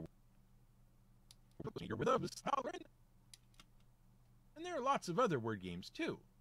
There are lots of other word games too. Oops. Good thing I double-checked. I would have left that in. Then he'd all wondered what happened. Why did Brian go crazy right at the end? 10-year-old little during a boating and picnic trip. There are lots of other word games. Feels too long. There are lots. There's a tick in it right there. There we go. A boating and picnic trip. There are lots of other word games too. But true masters of wordplay don't stop at one game. And that leads us to one of the oldest recorded and most famous of all word games in history, the Sator Square. The Sator Square combines elements of acrostics, anagrams, and a palindrome, a phrase that reads the same forward or backwards. It is a 5 by... excuse me. What a pig.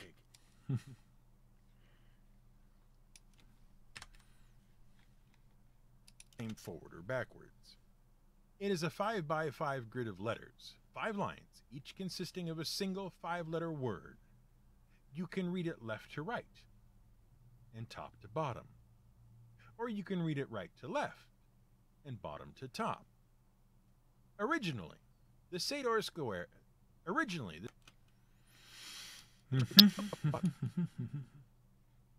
Originally, this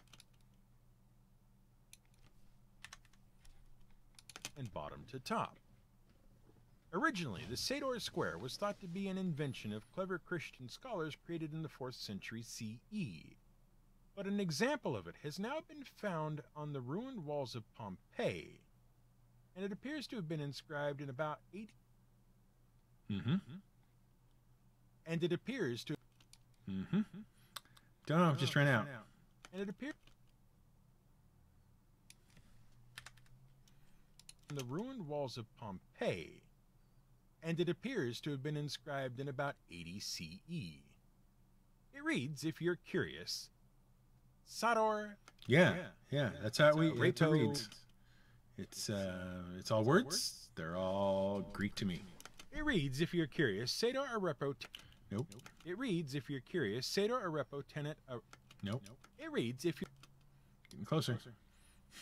It reads, if, and it appears to. A bunch of bad takes in there. I won't burden you with them. Arepo? Nope. It reads, if you're curious, Sator Arepo Tenet Apera Rotus. Translation. It reads, if, and it appears. There. Now then, what was that all about? Walls of Pompeii, and it appears to have been inscribed in about 80 CE. It reads, if you're curious, Sator Arepo Tenet Apera Rotus. Translation. The gardener Arepo holds and works the plow.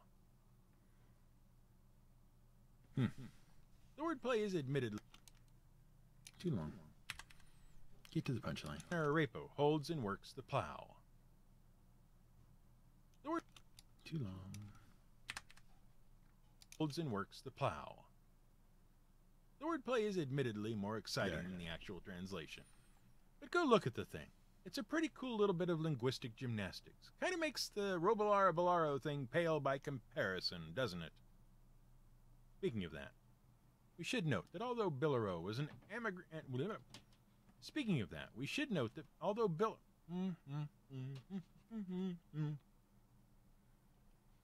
Speaking of that, we should note that all. Getting close, almost to the end. Is admittedly more exciting than the actual translation. But go look at the thing. Speaking of that, the Robolara Bolaro thing pale by comparison, doesn't it? Speaking of that, we should note that although Billero is an anagram of Robolar made to pay homage to the Magic Items author, Rob Kuntz, by remembering his original D&D character, Rob himself was so bad at naming his character that he couldn't even come up with a bit of clever wordplay. The name Robillard has nothing to do with his own name, Rob. In fact, after Kuntz created the character, he couldn't come up with a name. Eager to start the game, Gary Gygax reportedly dubbed him Robillard after a gnome in a short story Gygax was writing at the time. All of that said, Too long. Come back. Gygax was writing at the time. All of that said, we should also note that the Warbo, who originally suggested this topic, the Warbo's online handle is, itself, a result of accidental wordplay that directly involved the writer of this very script. See, Matt the Warbo is actually Matthew Arbo, and his online handle was just his first and last name with no spaces. And he's given us permission to tell this story, by the way. But due to a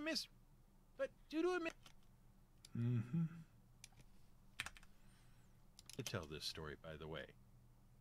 But due to a misreading of his name during an online charity live stream, we accidentally dubbed him Matt the Warbo, as if a Warbo was a thing, and Matt was an example of one. And the name stuck. Because really, don't all gamers... Nope. That's not a good take.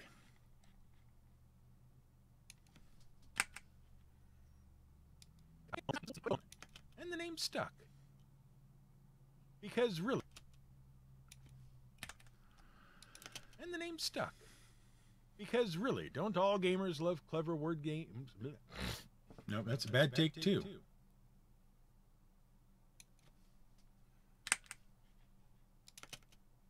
And the name stuck. Because really, don't all gamers love clever word games? Even accidental ones?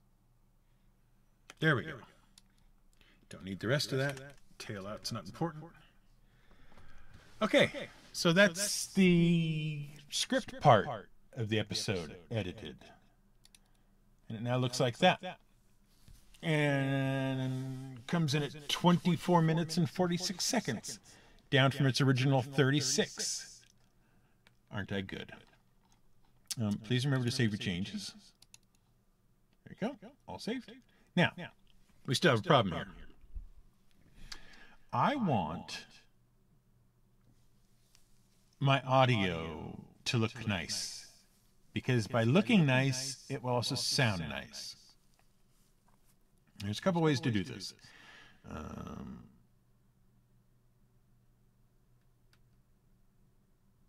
Yeah, it's easy to hear the closing music once you know the patterns. Anyway, one of the ways to make it look nice is to first get it to sound all about the same level. And there's a lovely little thing over here in Adobe Audition called Match Loudness. See it right here? Right here, right there? Match Loudness, got that? Yeah, okay. So what I'm going to do is I'm going to take the file, I'm going to grab a hold of it, and I'm going to drag it down here to where it says Match Loudness. Okay? And I've already got some things set up. This is what I want it... Is that what I want it to do? I don't think that's what I want it to use. That's weird.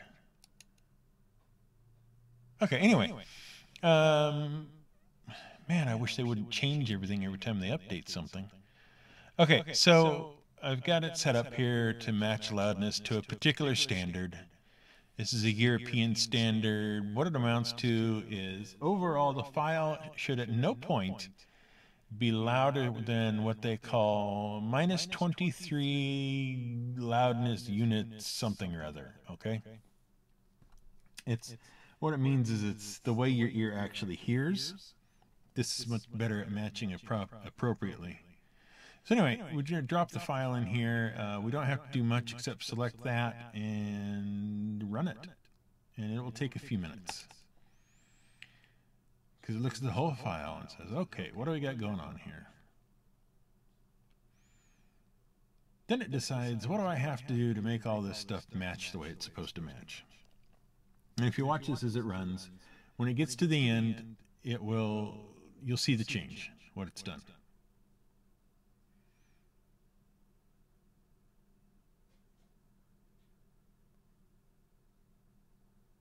Okay, so it's a pretty subtle change because we were pretty close, just because I'm generally pretty good at getting that lined up. The number we want to look at is right here at loudness. It's an average of minus 22.25 decibels. Okay, which you will hear as minus 16.32 decibels, which is good. It's a good place for it to be. Nothing is louder than that. But I do one other thing, but I don't do it here. This file we are done with. Done with that file. So we save it. That's the way it's going to be. I know I'm done because none of the peaks are running off the chart, and it's not under loud anywhere else. Excuse me again. All right. Now I have to make a show out of it because that's just raw audio and it's not very exciting. So I go to multi-track because I'm going to have multi-tracks. Some are going to be me talking, some are going to be the music. That kind of stuff.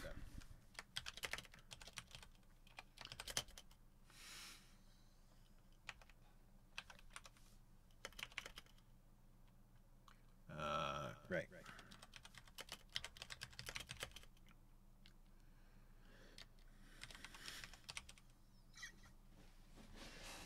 There we go. I'm going to go grab another drink. Be right back.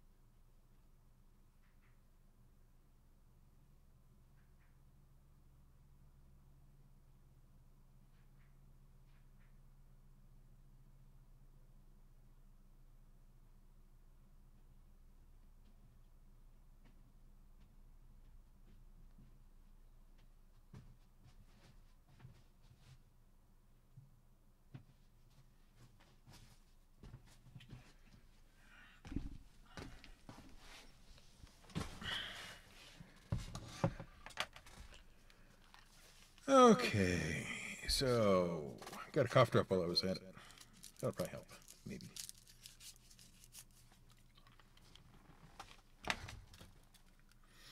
So, the other big secret. How does the whole thing get stuck together?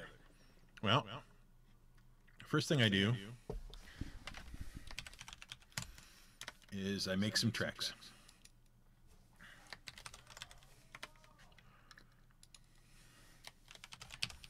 Just like that. Okay? Now, I know some things about the tracks I need to make. First off, I know I only need 3. So I go in and I get rid of some of these extras.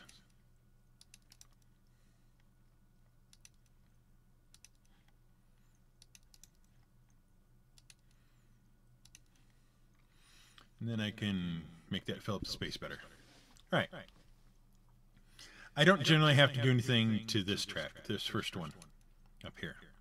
This one here could be a little tricky, but I know what I want. is I'm going to have my voice in there. So I have a graphic equalizer. It's all set up already. It's saved in there under my name. So I just add it. You see it pops up right there. And for this, I don't need anything else.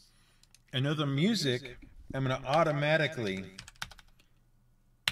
take that down quite significantly. So it lays under the narration properly. Okay. And here is where I put my other volume adjustment, I guess is what we're going to call it. And that is a hard limiter. And it's going to limit all the audio, so none of it, when it comes out the other end, none of it is above 6 decibels. Or minus 6 decibels. And this is the master track, so it's going to do that to all of the other tracks to make sure it all comes out right. Isn't that nice? Okay, so first I need to go get the bumper bits, the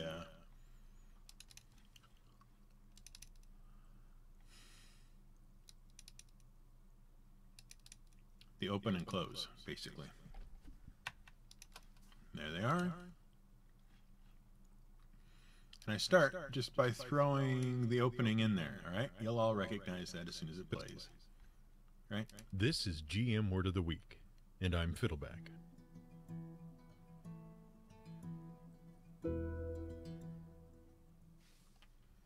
Neat, huh? Okay. Now, I grab the recorded part I've done, and I slide it in here. Now, normally, or usually, I suppose I should say, a little chime. You know how this works. That chime happens near the last syllable of the title of the episode. But this is some ridiculous long title he's come up with here. So we got to play with it a bit. Iron Bands of Bolaro. And surprisingly, I got it about right. Okay? Iron Bands of Bolaro. So this is our whole opening. Let's hear what we've got. This is GM Word of the Week, and I'm Fiddleback. Iron Bands of Bolaro. Not bad. It will probably come as no surprise that we here at the Word of the Week love word games. And you notice I sound about 100 times better. My voice is filled in. That's the graphic equalizer doing its job. After all, each one of our episodes is basically just a running game of free association. Okay. So, I want to bring, for this episode, I want to bring in audio right after the chime. Or music. Right after the chime. Now, hopefully this bit works properly.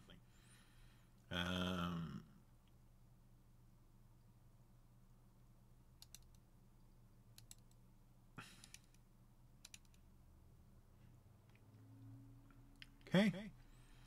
We're going to go to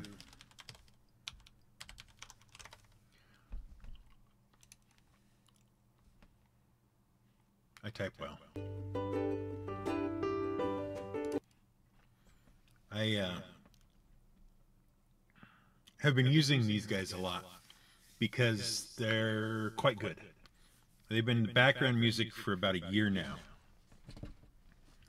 But I need to figure out what I want this episode to sound like. It's nothing too heavy. It's not like Cthulhu or werewolves or anything like that. It's just a nice, fun discussion about word games, basically. Nobody's getting murdered. There's no war.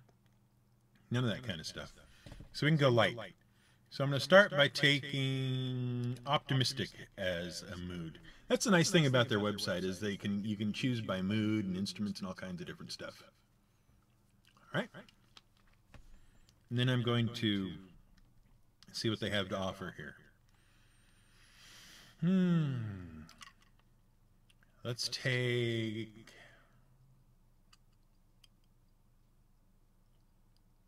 Yeah, we'll take mid-energy. See where that gets us.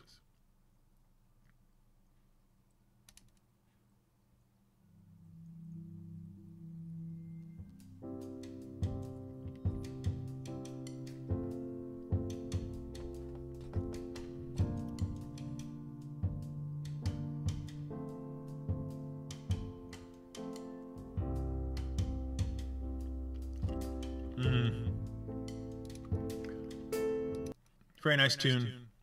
Not enough energy for where we're going.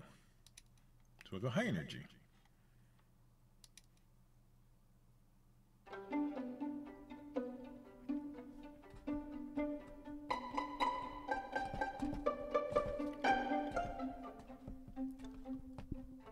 Oh yeah.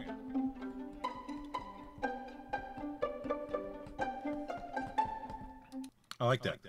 That works good. Okay, so that is Blue Dot Sessions, Lord Weasel off the Mole Rider album. Now you're thinking to yourself, what's that going to get me? Well, what it's going to get me is into here, Blue Dot Sessions, Mole Rider is here, and Lord Weasel is there. I generally like about 3, sometimes 4 minutes for song length, so this will work. I've got it. So I can go back over here.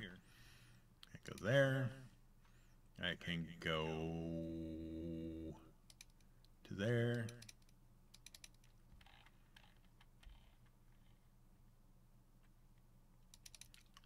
Lord Weasel. And that brings it in. Okay? Cool, huh? And I just grab it and put it about where I want things to start. The other nice thing is I can click it. I can go over here to the right-hand panel, Essential Sound. Tell it it's music. Tell it that I want it to be balanced background music. And it will automatically adjust a level to set it underneath everything. So let's see what we got.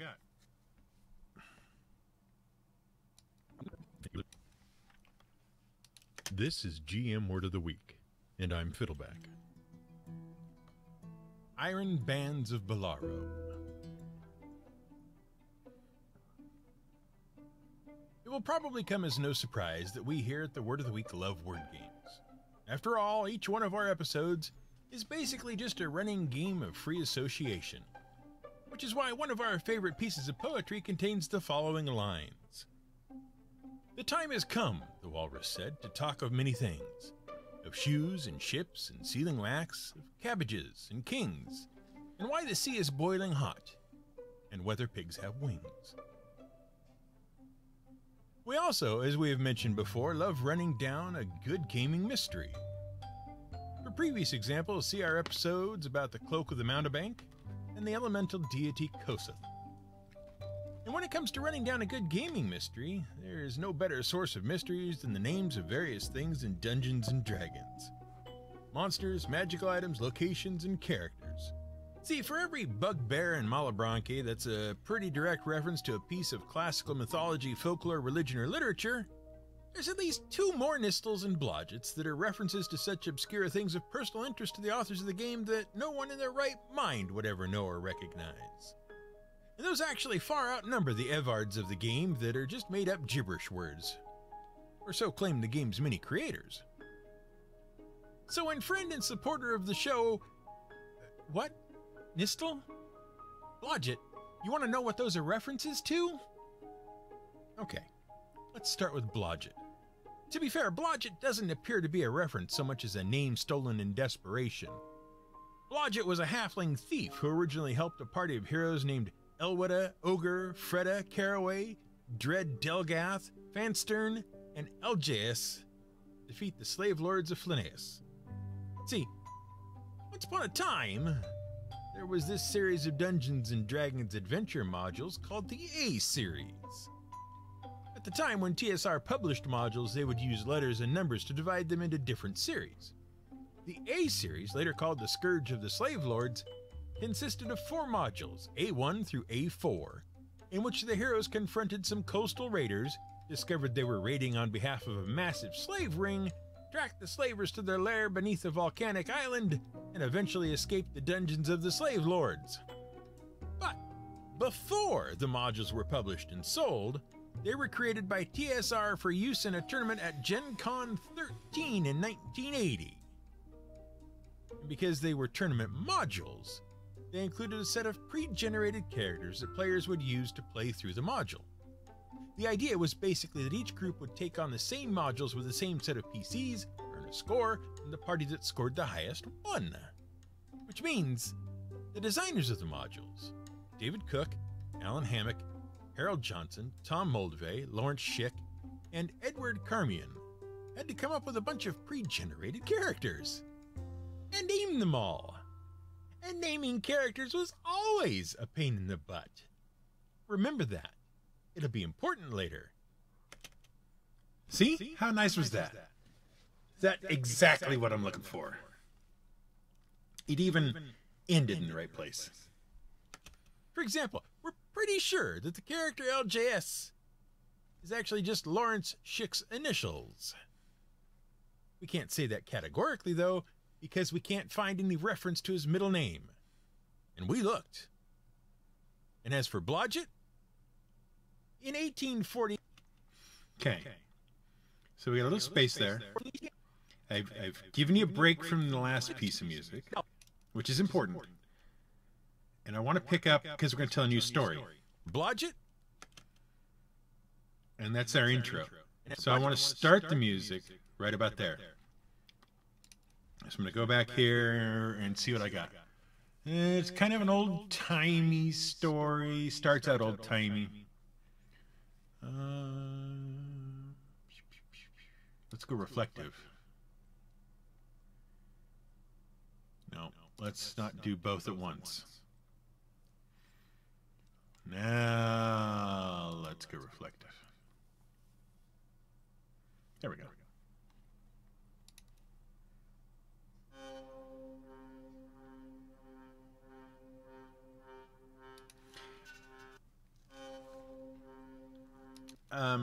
That particular tune should sound really familiar, because a lot of our episodes have that in it.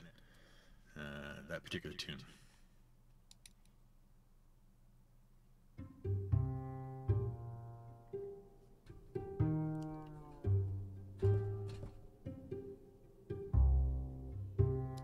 No.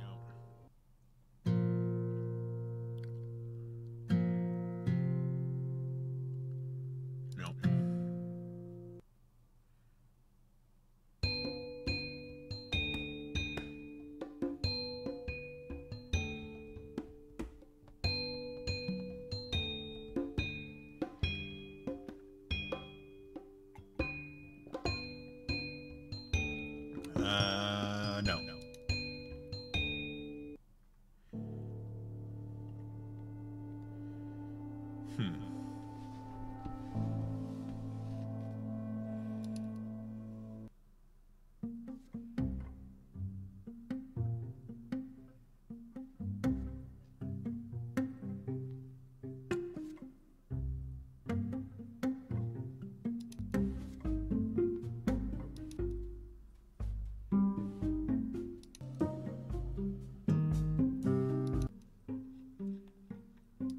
Yep, I like that one. And I don't think I have this album already. By the way, yes, I have paid for all these. I have paid dearly for all these. Okay, let's grab that.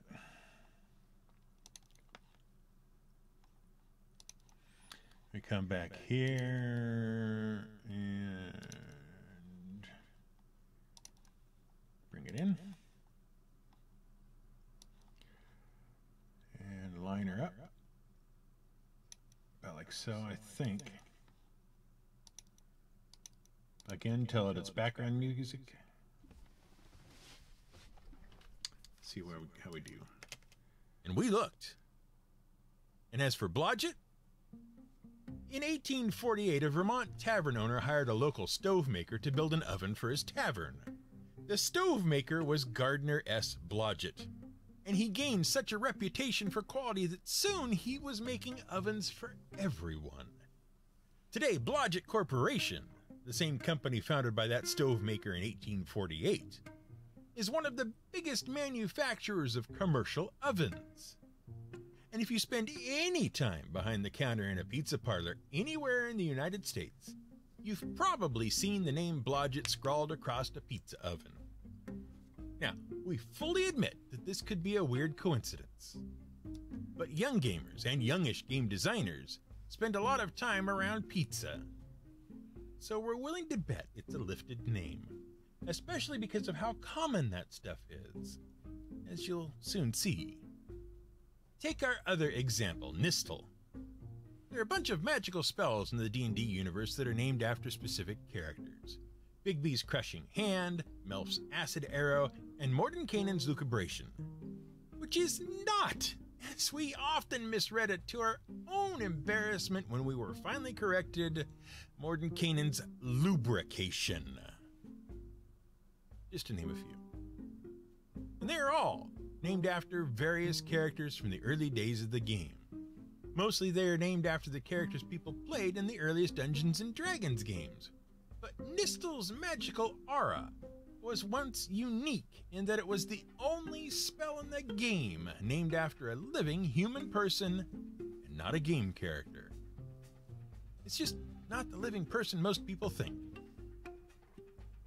The spell, Nistel's magical aura, allows a spellcaster to imbue a mundane object with a magical aura. In essence, it makes a normal, boring, everyday thing appear to be an exciting, magical thing. It's a scam spell, a con. You can pass off a normal object as magical. The spell originally appeared in the 1978 Advanced Dungeons & Dragons Player's Handbook. In 1995, a recently hired TSR employee named Mike Nistel claimed that the spell had, in fact, been named after him, and that he had the distinction of being the only real person for whom a spell had been named. This was in an article in Dragon Magazine issue 219.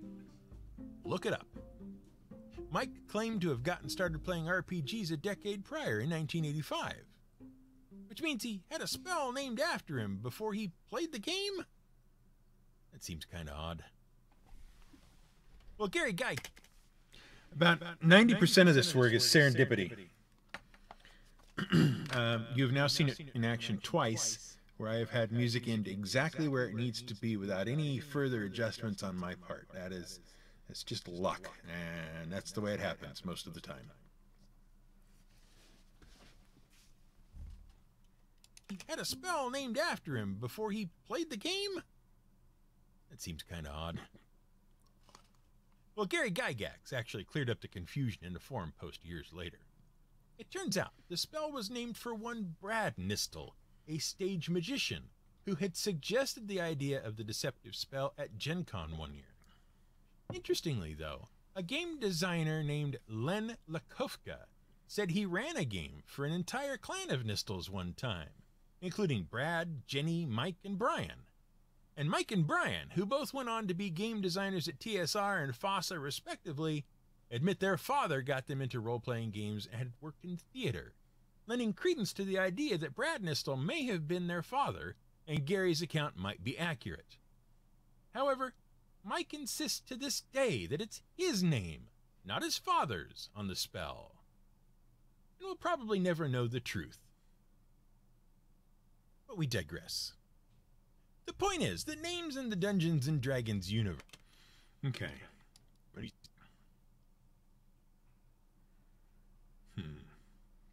Let me listen to that last bit. Mike insists to this day that it's his name, not his father's, on the spell.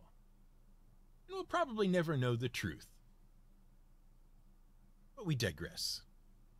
The point is that names in the Dungeons & Dragons universe are always great gaming fodder for a good complicated mystery. And as names like LJS suggest, they're also a great source of wordplay. So when friend and supporter of the show, The Warbow, suggested we explore the origins of the Iron Bands of Billeroo, a very old enchanted item from the earliest days of Dungeons & Dragons, we couldn't resist. And when we finally did figure out the mystery, we had a hearty laugh, because of all the people who could have suggested this particular topic, it was most appropriate coming from the Warbow. But we'll come back to that. Okay. Yeah, I thought about putting another piece in earlier, but no, this is a better place. This is a better place. The Iron Bands of Billerot, but we'll come back to that. There. Okay, so we're back to our topic. And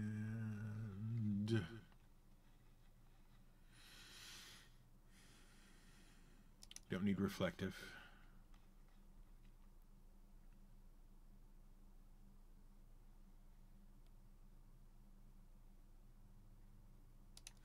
Go back to optimistic here.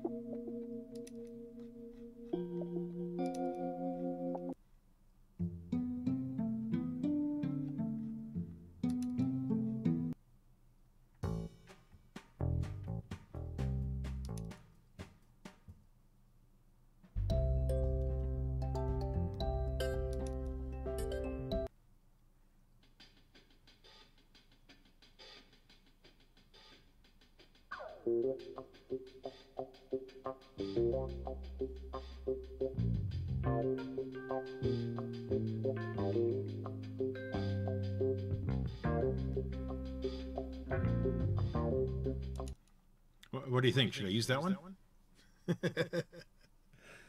Wow. What to do later on?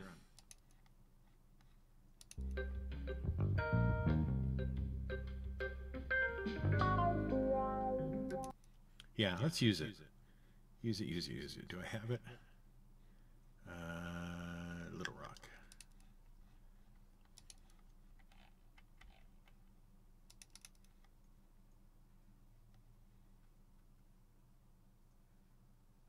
Kind of short though. We'll try it and see how far it gets us. I might have to change it.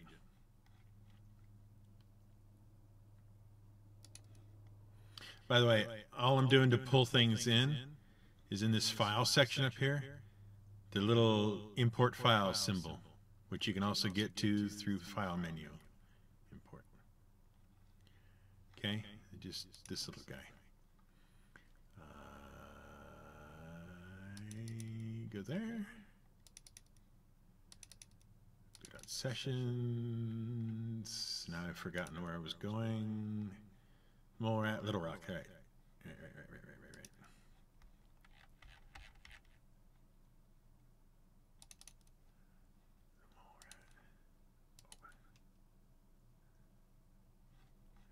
Okay. And now it's loaded up in here. I just pull it over to where I want it. Which I think is going to be about there. You do this long enough, you kind of get a feel for where to place things, what sounds right and what doesn't. It coming from the Warbow. But we'll come back to that. The Iron Bands of Billerot are, or the Iron Bands of Billerot is, or, well, okay, so this is one of those tricky things, where the item is singular but contains a plural in the name, so the subject-verb agreement is a pain, and no matter how you try to say it, it doesn't sound natural, and however you write it, you know your editor and producer is going to have an aneurysm and change it. So we're going to do this in the most clumsy but grammatically accurate way we can think of. The magical object, known as the Iron Bands of Billerot, are a sphere of entwined metal ribbons that, when thrown at a target and activated with an appropriate magic word, expand or expands and envelops the target, ultimately imprisoning him or her like a metal mummy. And if you're a fan of the Critical Role Live Play podcast, you might recognize that object as part of Vox Machina member Percival's arsenal. Percival, or more correctly, Lord Percival Frederickstein von Mussel-Klosowski del Rollo III, lately of Whitestone. Also chose not to deal with the whole issue of singular proper noun phrases with plural words by giving his object known as the Iron Bands of Billero a nickname. He calls it manners. Now, the Iron Bands of Billero are, or is, as we said, an old magic item. Older than you might think, but not as old as we hoped. There's no great mythic story we could find that inspired the object. It appears that it's a D&D original, and the object known as the Iron Bands of Billero first appeared in the 1985 optional rules supplement Unearthed Arcana, or at least they first appeared there under that name. But they first appeared in Dungeons & Dragons 11 years earlier. In 1974, Robert J. Kuntz, friend to Gary Gygax and one of the original gamers who tested the very first version of D&D, Robert J. Kuntz designed a section of the sprawling underground complex known as Castle. Not sure I like that. At least not the way it ended. So what I'm going to do, and this is the way it works in the audition, I don't know about anybody else. I'm going to grab this little thing over here, and you can see it's labeled Fade Out. And I can shape it in a bunch of different ways. Basically, my objection is it doesn't run out soon enough, so I'm going to make it run out here. But I want it to do it fairly gradually. See how that sounds. Unearthed Arcana, or at least they first appeared there under that name. But they first appeared in Dungeons & Dragons 11 years earlier. In 1974, Robert J. Kuntz, friend to Gary Gygax and one of the original gamers who tested the very first version of D&D, Robert J. Kuntz designed a section of the sprawling underground complex known as Castle Greyhawk. He named it the Orc Level. And while it has never been published, we can guess at its contents. And also reflect on just how much our favorite game designers really did struggle with names. Kuntz included a magical object that appeared to be a rusted sphere made of interlocking bands of iron that could be thrown at a target to magically hogtie them. And it was called the Iron Bands of Binding. 11 years later, when the object saw print, it was renamed to the Iron Bands of Billero, with one L. Why? Well, most such magical objects and spells were named, in the fictional world of D&D, after their creators. But that's in the fiction of the game world. In the real world, most of the proper names in D&D are references to characters played by the original designers and testers of the game. For example, Drawmidge's Instant Summons was named after Jim Ward's character Drawmidge. And Odaluk's Resilient Sphere was named after Otis, Luke Gygax's player character in the Temple of Elemental Evil. See how this works? Well, Robert J. Kuntz played a character named Robilar for many years. And when TSR designers finally immortalized the magical object known as the Iron Bands of Billero, they wanted to recognize its original creator, Robert J. Kuntz. But their sense of fictional consistency created a problem. Robilar was a fighter. He didn't make magical items. So they shuffled the letters of Robilar around and got Billero, which is why the original name only had one L. Okay. Let's see what we can do next here. I don't even know what we're headed into next. Let's see here. Now, these sorts of word games were actually very... Right. More on commonalities of word games. Okay. So we can go back. Oops. Go back here.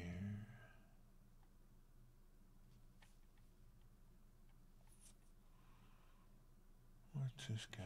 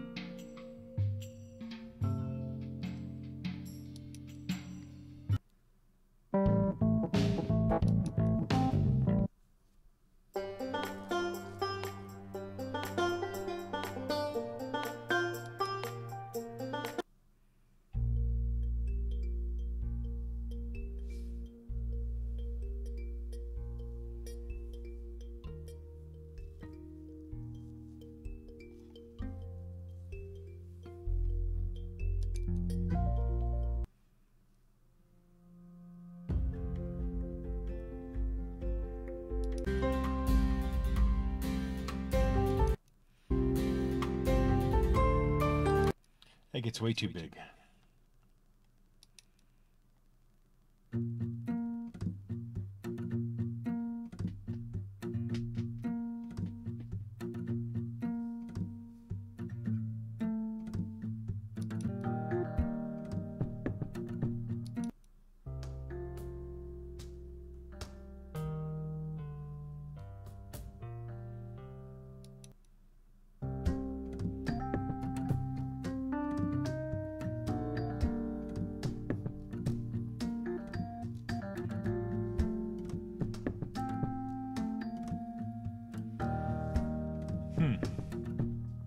Might come back to that.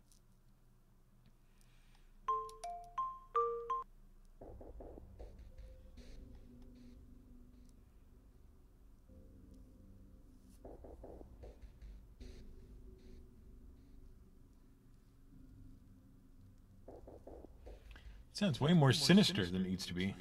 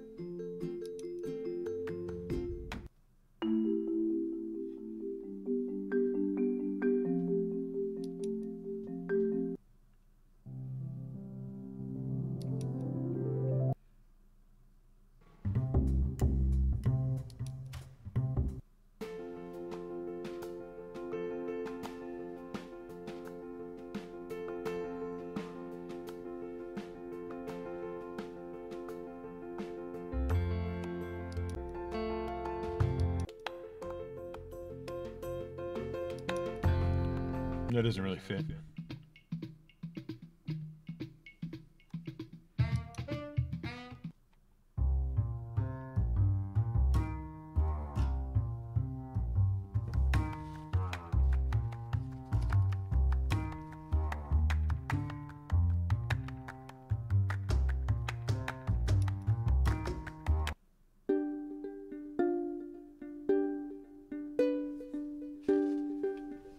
There we go.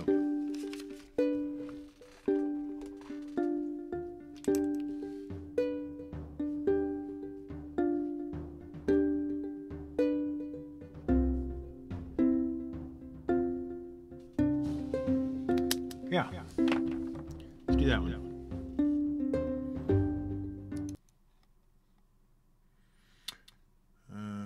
Cloud Harbor, Discovery Harbor.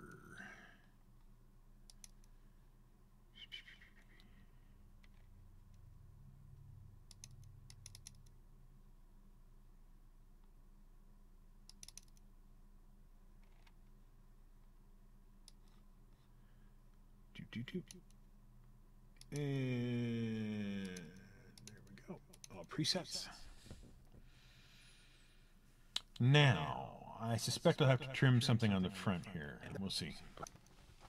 And got Billero, which is why the original name only had one L. Now, these sorts of word games were actually very common. For example, you might notice that Odaluke is pretty much just a mashup of Otis and Luke, because it recognized Luke's character, Otis. And Dramage is just a reverse of the letters in Jim Ward's name. Pincer was Ernie Gygax's character, or rather, Ernest Gygax. It's just a letter scramble. We could spend hours going through these sorts of word games in D&D, honestly. Even the demon B2 in the classic adventure Keep on the Borderlands is just a slightly altered pronunciation of the module's series code. It was module B2.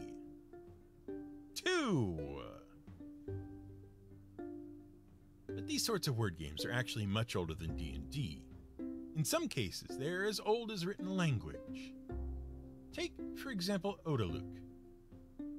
Odaluke is an example of a portmanteau. That's a word made by combining the sounds of two or more words. Sometimes, as in Microsoft, it's two combined words, microcomputer, and software that create a new proper name. Sometimes, as in brunch, it's two combined words, breakfast and lunch, that create a new concept or word. And sometimes, as in tofurkey, it's two combined words, tofu and turkey, that create something disgusting and ruin a wonderful holiday like Thanksgiving. Interestingly, though, portmanteau used to refer to luggage. It came from two French words, porter and manteau, which come from the same roots as words like portable and mantle, because it means to carry a cloak or coat. But then, in 1871, Lewis Carroll decided that it needed a different meaning, which was part of the joke.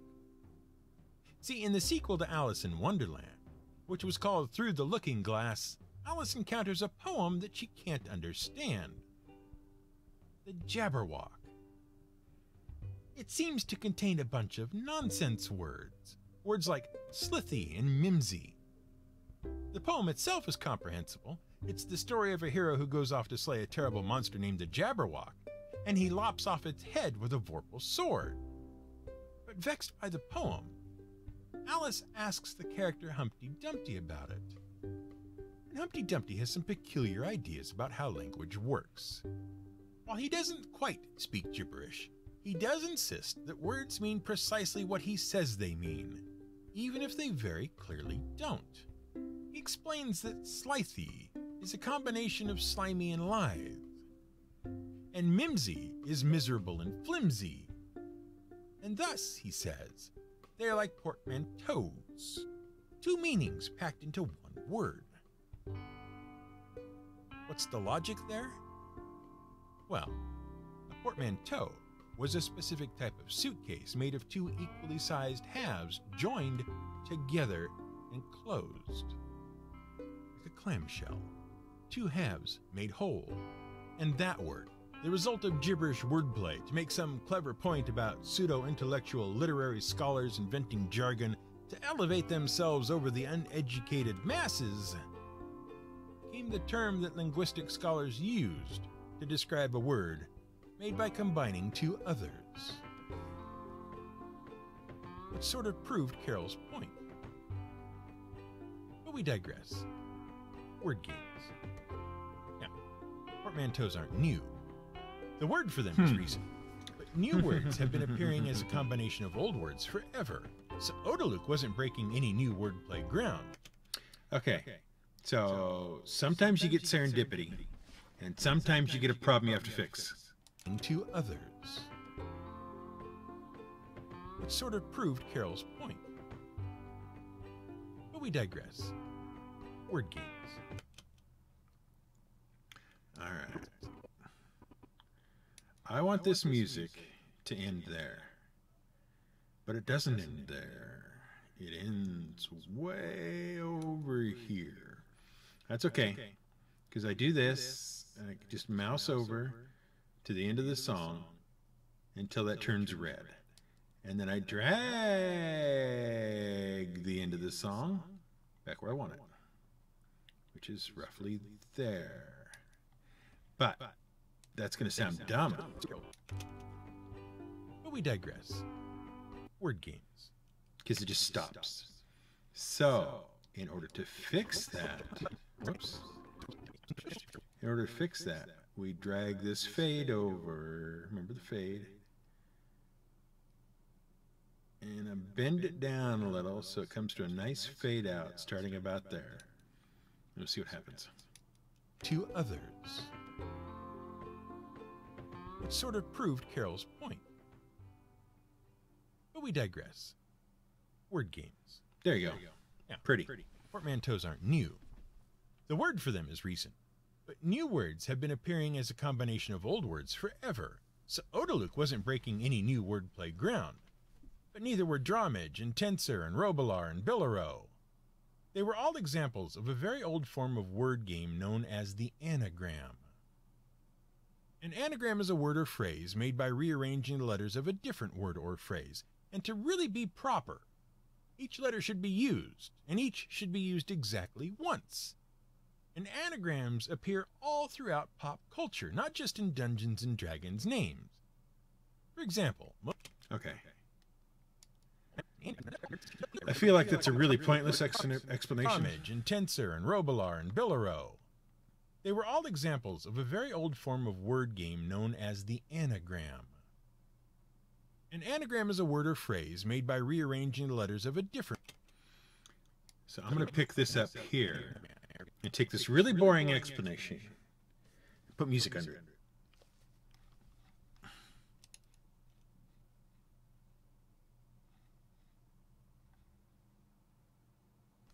Yeah, Kantabar, the equalizer is really nice. A lot of people use the equalizer to add things to their voice that isn't normally there. Like you get the, the rabbinic, really rumbly deep guys who think they're on radio and they have to sound like they're, 70 feet tall. That is not the way I use the equalizer. Anybody who has actually met me can tell you I really do sound like that. I use the equalizer to put those pieces back in my voice that the microphone and the recording and all this other stuff have taken out. It's a frequency response thing with the microphone. I don't know if I said that earlier.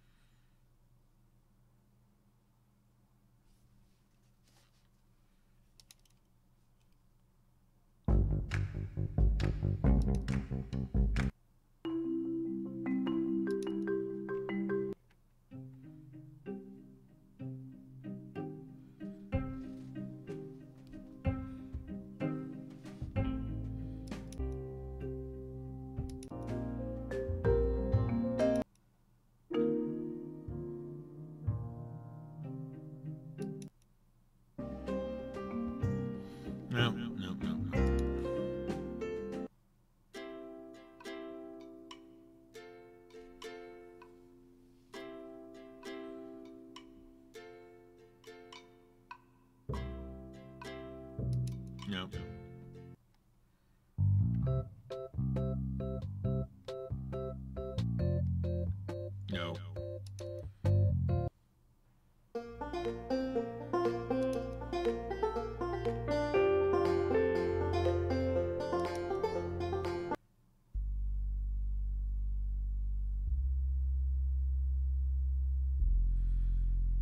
Well, that doesn't fit anything.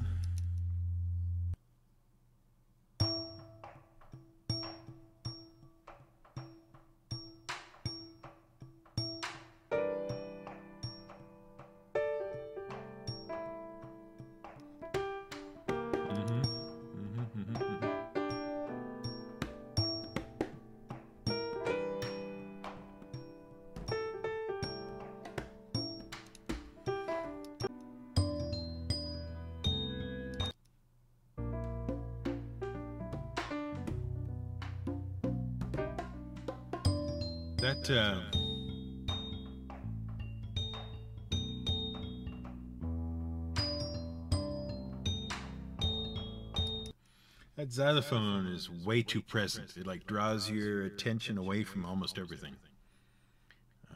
Otherwise, I'd use that.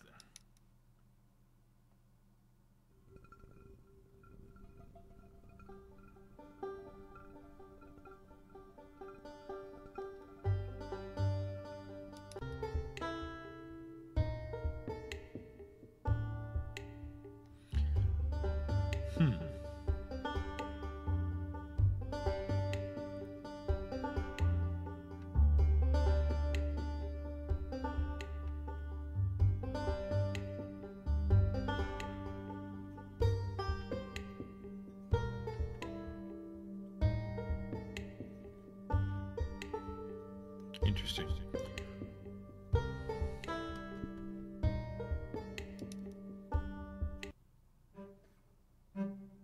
Nope.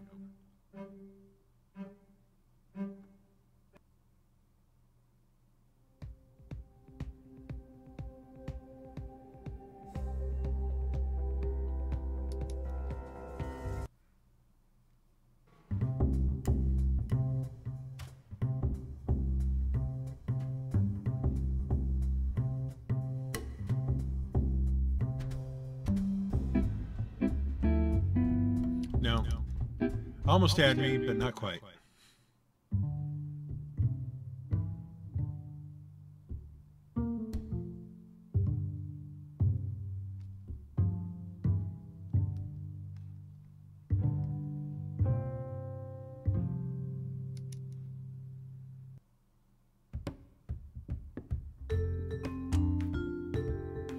Actually, I think I like that one.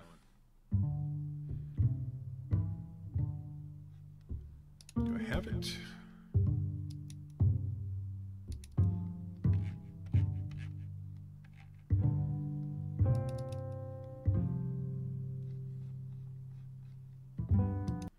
Yep.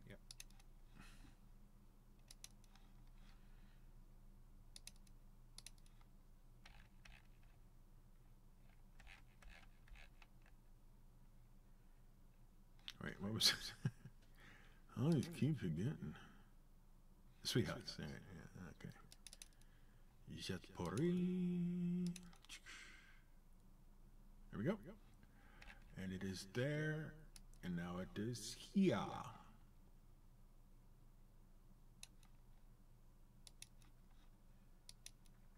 Again, give it our preset. And Billero. I just want to make sure Linguistic scholars used it to flows. describe a word made by combining two others. Which sort of proved Carol's point. But we digress. Word games. Now, portmanteaus aren't new. The word for them is recent. But new words have been appearing as a combination of old words forever. So Odaluk wasn't breaking any new wordplay ground. But neither were Drawmage and Tensor and Robilar and Billero. They were all examples of a very old form of word game known as the anagram. An anagram is a word or phrase made by rearranging the letters of a different word or phrase. And to really be proper, each letter should be used, and each should be used exactly once. And anagrams appear all throughout pop culture, not just in Dungeons and Dragons names. For example, most people will recall that Tom Marvolo Riddle revealed his anagrammatic pseudonym when he said, "I am Lord Voldemort." And classic rock fans of a certain age will remember that Mr. Mojo Risen from the hit song LA Woman by The Doors was actually an anagram of the band singer-songwriter's name who we hope we don't have to name. It's Jim Morrison, Philistines. But anagrams go back a lot further than that, and they have been used by some very smart people to do more than simply hide clever self-references in pop culture works. For example, as far back as the 4th century BC, they were being used to flatter the wealthy and the powerful. Greek poet Lycophron was said to be a master of this. The idea was simple. You take someone's name and rearrange the letters to spell out a complementary word or phrase. One of the best examples of this actually comes from a 1994 Simpsons episode called Lisa's Rival.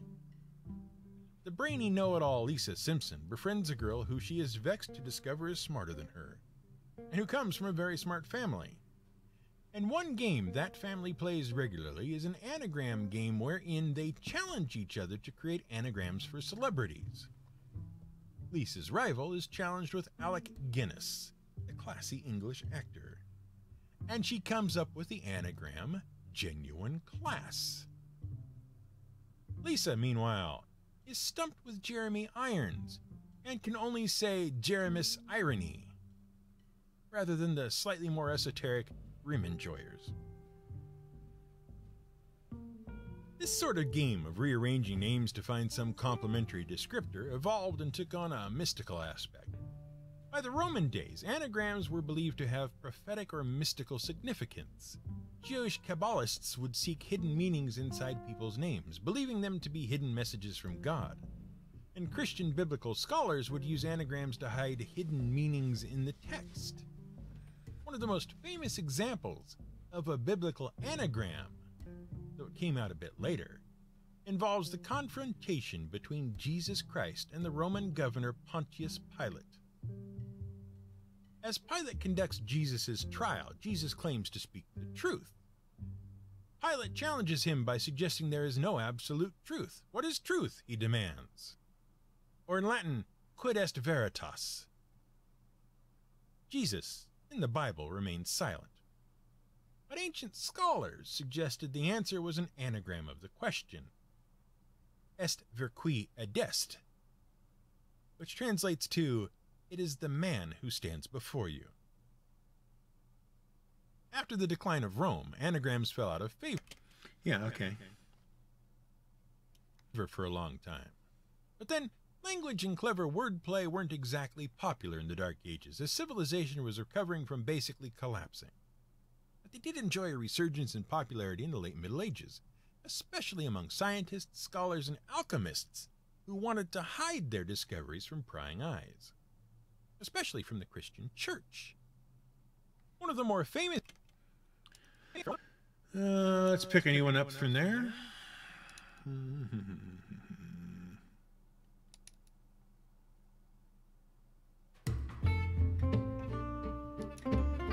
A little too happy.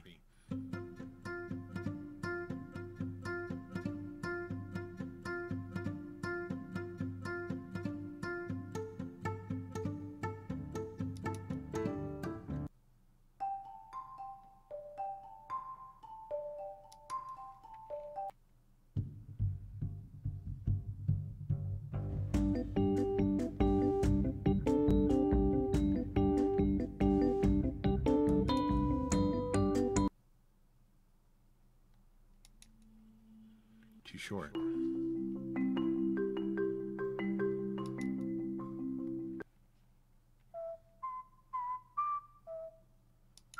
Little weird.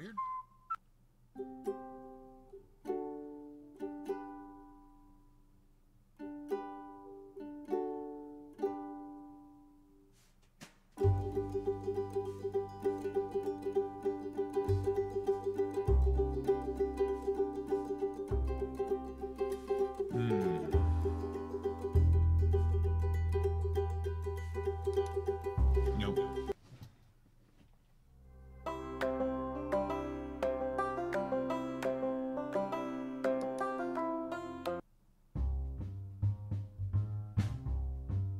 Oh, that's better.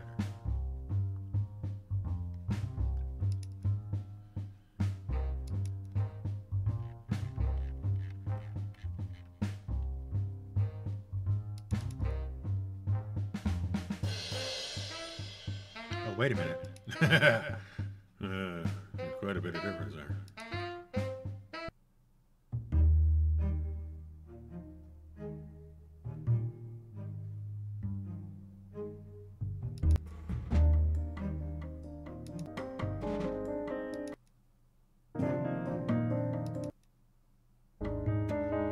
Yeah.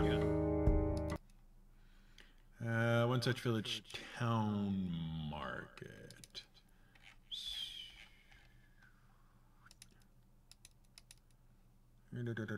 Yep, right there.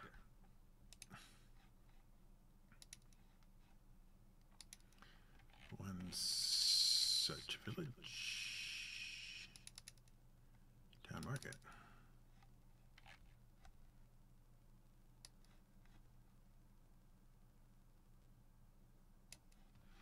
There, a little bit of that, a little bit of that, a little bit of that, and that. Good. See what we got. But to hide their discoveries from prying eyes, especially from the Christian Church. One of the more famous examples of such an anagram was when Galileo Galilei sent a string of letters that is too long to read and impossible to pronounce, but when unscrambled read, "I have observed the most distant planets to have triple form." That was referring to his observations that other planets had objects like moons in orbit around them, implying that not everything in the universe was in direct orbit around the Earth. Later still, in the 19th century, the game of celebrity became all the rage, harkening back to the poets of ancient Greece. Basically, this was the origin of the anagram game that Lisa Simpson just couldn't get the hang of.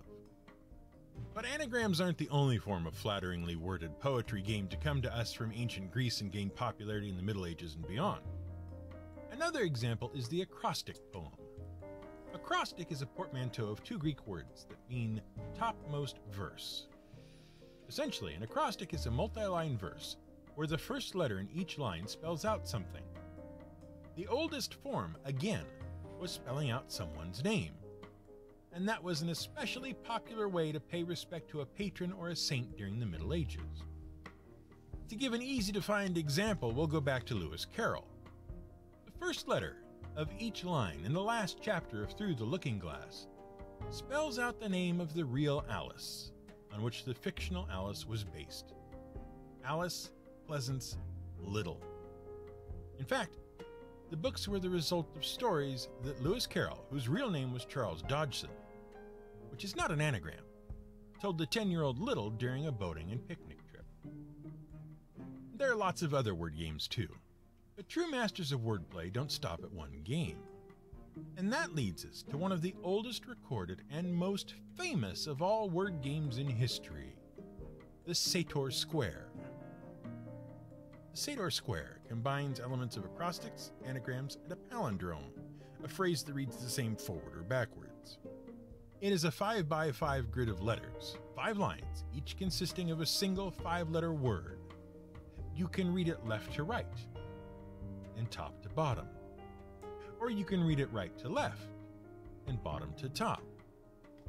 Originally, the Sator Square was thought to be an invention of clever Christian scholars created in the 4th century CE. But an example of it has now been found on the ruined walls of Pompeii, and it appears to have been inscribed in about 80 CE.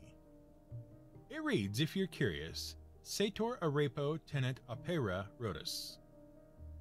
Translation: the gardener Arepo holds and works the plow.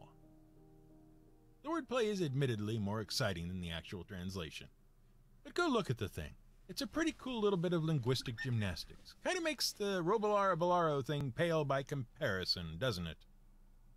Speaking of that, we should note that although Billaro is an anagram of Robolar made to pay homage to the Magic Items author, Rob Kuntz, by remembering his original D&D character, Rob himself was so bad at naming his character that he couldn't even come up with a bit of clever wordplay.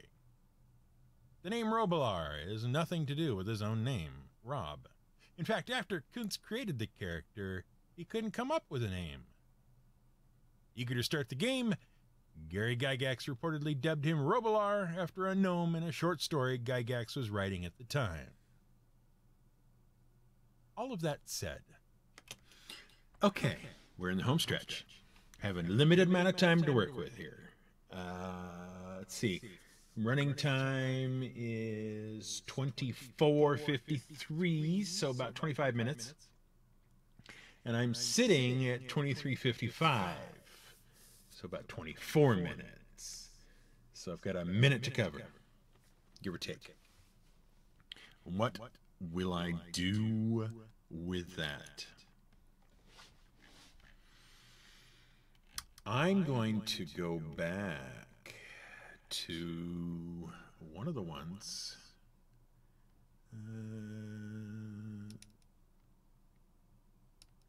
No. None of those are well. Okay. I'm going to see if I can find one of the short ones that I liked earlier but was too short to use.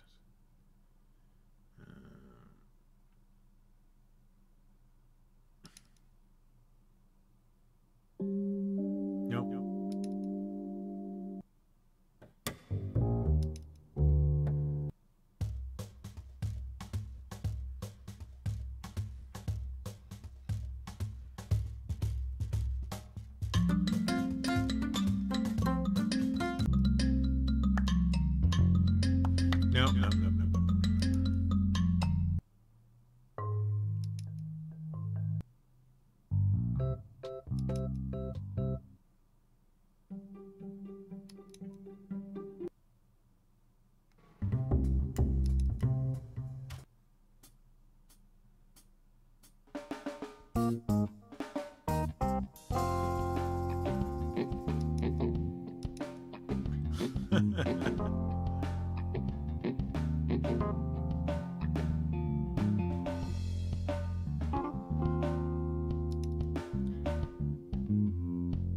Yeah, I'll take that one. That will work.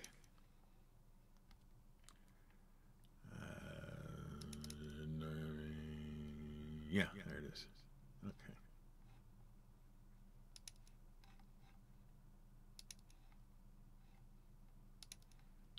That'll be great.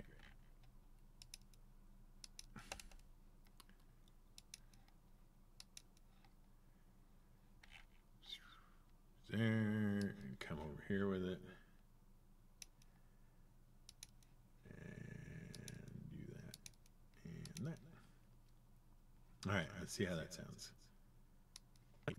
After a gnome in a short story Gygax was writing at the time.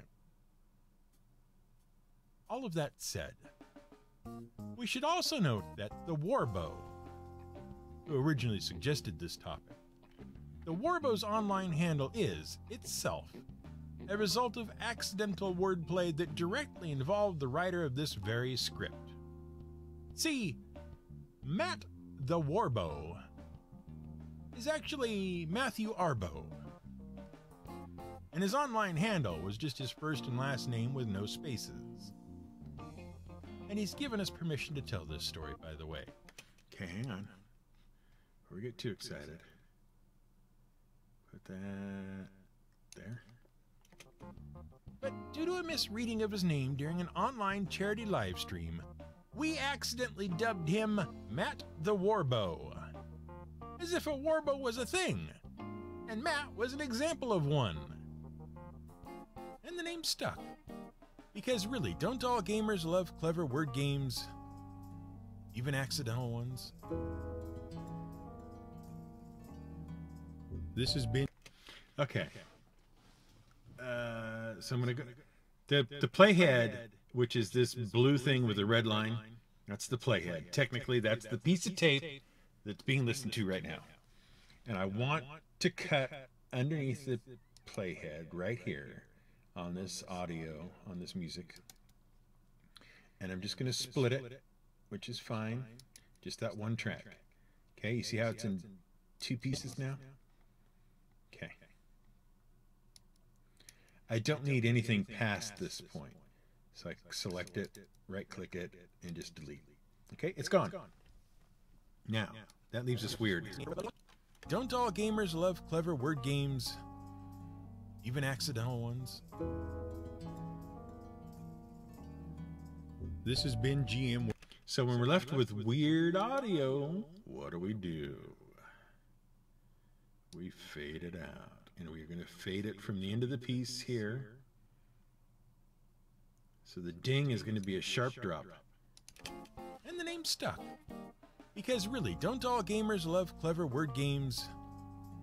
Even accidental ones? This has been GM Word of the Week. There you go. It's written and researched by the Angry GM. So we ended up with a total runtime of 25 minutes, 27 seconds, give or take. That's what the whole file looks like right there on your screen. Okay? You saw how the sausage was made, and you're still here. We're going to save it.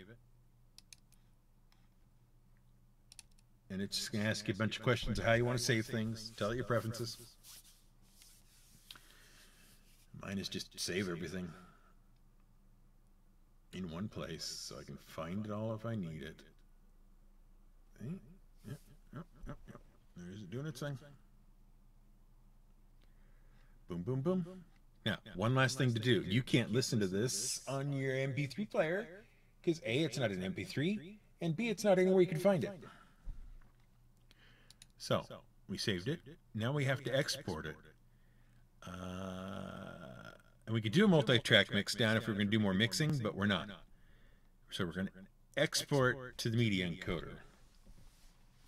And you don't know what that is. It's an Adobe thing. It helps you make files, basically. And does all the combination of the tracks, the music, the adjustments to the musics and tracks, and the leveling and equalizing and all that kind of stuff. So you get one nice final piece of work. Because so far, you've only had a decent approximation of how the whole thing's going to sound. Now we're going to get to the final file.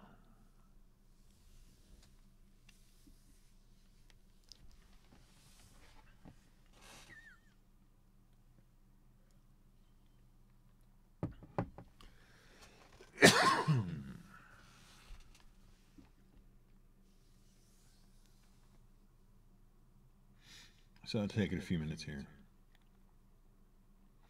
Loading up ye olde media encoder. Oh, looky there. There it is. So I just check MP3, 120 kilobytes per second, stereo, yes. These are all yeses. Click OK. Then it starts exporting. Excuse me again.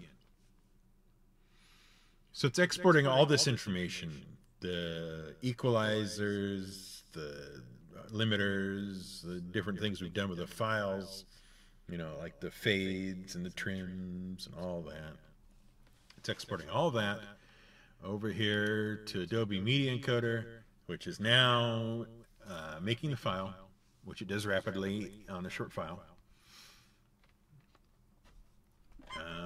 And boom, we have an MP3. Neat, huh? Let me show it to you. Woo! Okay. Here it is. This is the file. Here it is, right there. That file. But it doesn't look right, does it? It's supposed to look more like this one, which you may recognize. So, come over here. Open up a thing. I got a little program called an ID3 tag editor. Okay, whoops. Click it. Ta-da! It does this. Load the file. Okay. Make sure you're on your desktop. Desky Toppington. It is there, the MP3. Open that. Type in your information.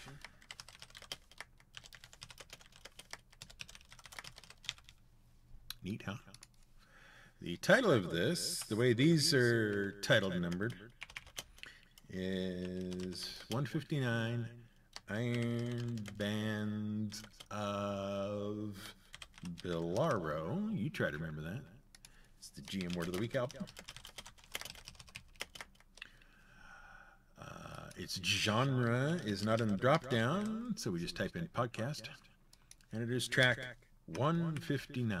That's right, I've done 159 of these. Open that up.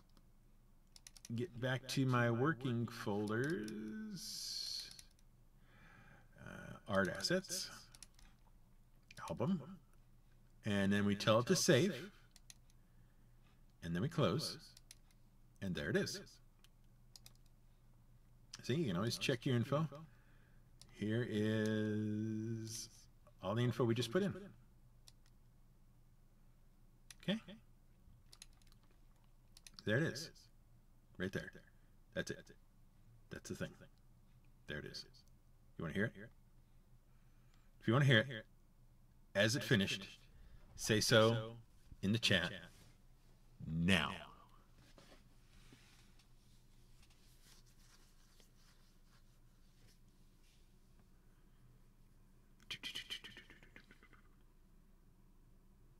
Oh, there's a yes.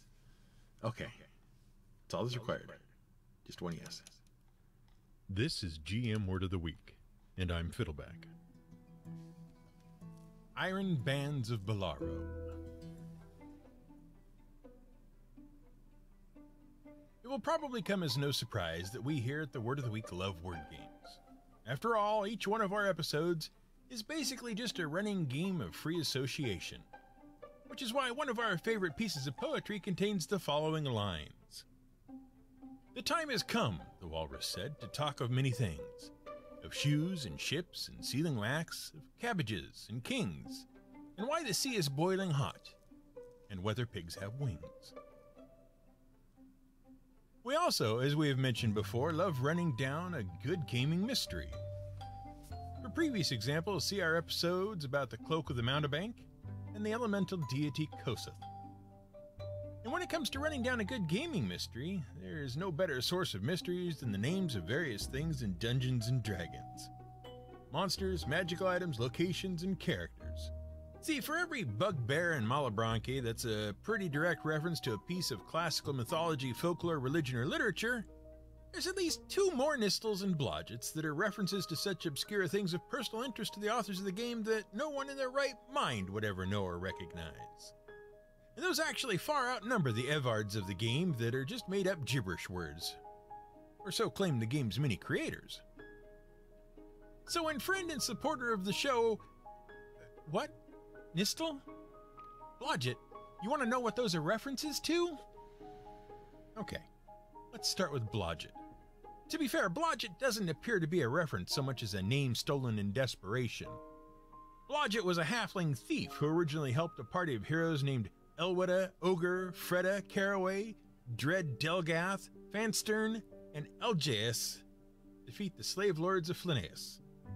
See, once upon a time, there was this series of Dungeons & Dragons adventure modules called the A series. At the time when TSR published modules, they would use letters and numbers to divide them into different series. The A series, later called the Scourge of the Slave Lords, consisted of 4 modules, A1 through A4, in which the heroes confronted some coastal raiders, discovered they were raiding on behalf of a massive slave ring, tracked the slavers to their lair beneath a volcanic island, and eventually escaped the dungeons of the slave lords. But before the modules were published and sold, they were created by TSR for use in a tournament at Gen Con 13 in 1980. And because they were tournament modules, they included a set of pre-generated characters that players would use to play through the module. The idea was basically that each group would take on the same modules with the same set of PCs, earn a score, and the party that scored the highest won. Which means the designers of the modules, David Cook, Alan Hammock, Harold Johnson, Tom Moldvay, Lawrence Schick, and Edward Carmian, had to come up with a bunch of pre-generated characters and name them all. And naming characters was always a pain in the butt. Remember that. It'll be important later. For example, we're pretty sure that the character LJS is actually just Lawrence Schick's initials. We can't say that categorically, though, because we can't find any reference to his middle name. And we looked. And as for Blodgett, in 1848, a Vermont tavern owner hired a local stove maker to build an oven for his tavern. The stove maker was Gardner S. Blodgett, and he gained such a reputation for quality that soon he was making ovens for everyone. Today, Blodgett Corporation, the same company founded by that stove maker in 1848, is one of the biggest manufacturers of commercial ovens. And if you spend any time behind the counter in a pizza parlor anywhere in the United States, you've probably seen the name Blodgett scrawled across a pizza oven. Now, we fully admit that this could be a weird coincidence. But young gamers and youngish game designers spend a lot of time around pizza. So we're willing to bet it's a lifted name, especially because of how common that stuff is, as you'll soon see. Take our other example, Nistel. There are a bunch of magical spells in the D&D universe that are named after specific characters. Bigby's Crushing Hand, Melf's Acid Arrow, and Mordenkainen's Lucubration. Which is not, as we often misread it to our own embarrassment when we were finally corrected, Mordenkainen's Lubrication. Just to name a few. And they're all named after various characters from the early days of the game. Mostly they are named after the characters people played in the earliest Dungeons & Dragons games. But Nistel's magical aura was once unique in that it was the only spell in the game named after a living human person and not a game character. It's just not the living person most people think. The spell, Nistel's magical aura, allows a spellcaster to imbue a mundane object with a magical aura. In essence, it makes a normal, boring, everyday thing appear to be an exciting, magical thing. It's a scam spell, a con. you can pass off a normal object as magical. The spell originally appeared in the 1978 Advanced Dungeons & Dragons Player's Handbook. In 1995, a recently hired TSR employee named Mike Nistel claimed that the spell had, in fact, been named after him, and that he had the distinction of being the only real person for whom a spell had been named. This was in an article in Dragon Magazine issue 219. Look it up. Mike claimed to have gotten started playing RPGs a decade prior in 1985, which means he had a spell named after him before he played the game? That seems kind of odd. Well, Gary Gygax actually cleared up the confusion in a forum post years later. It turns out the spell was named for one Brad Nistel, a stage magician, who had suggested the idea of the deceptive spell at Gen Con one year. Interestingly, though, a game designer named Len Lakofka said he ran a game for an entire clan of Nistels one time, including Brad, Jenny, Mike, and Brian. And Mike and Brian, who both went on to be game designers at TSR and FOSSA respectively, admit their father got them into role-playing games and had worked in theater, lending credence to the idea that Brad Nistel may have been their father and Gary's account might be accurate. However, Mike insists to this day that it's his name, not his father's, on the spell. And we'll probably never know the truth. But we digress. The point is that names in the Dungeons & Dragons universe are always great gaming fodder for a good complicated mystery. And as names like LJS suggest, they're also a great source of wordplay.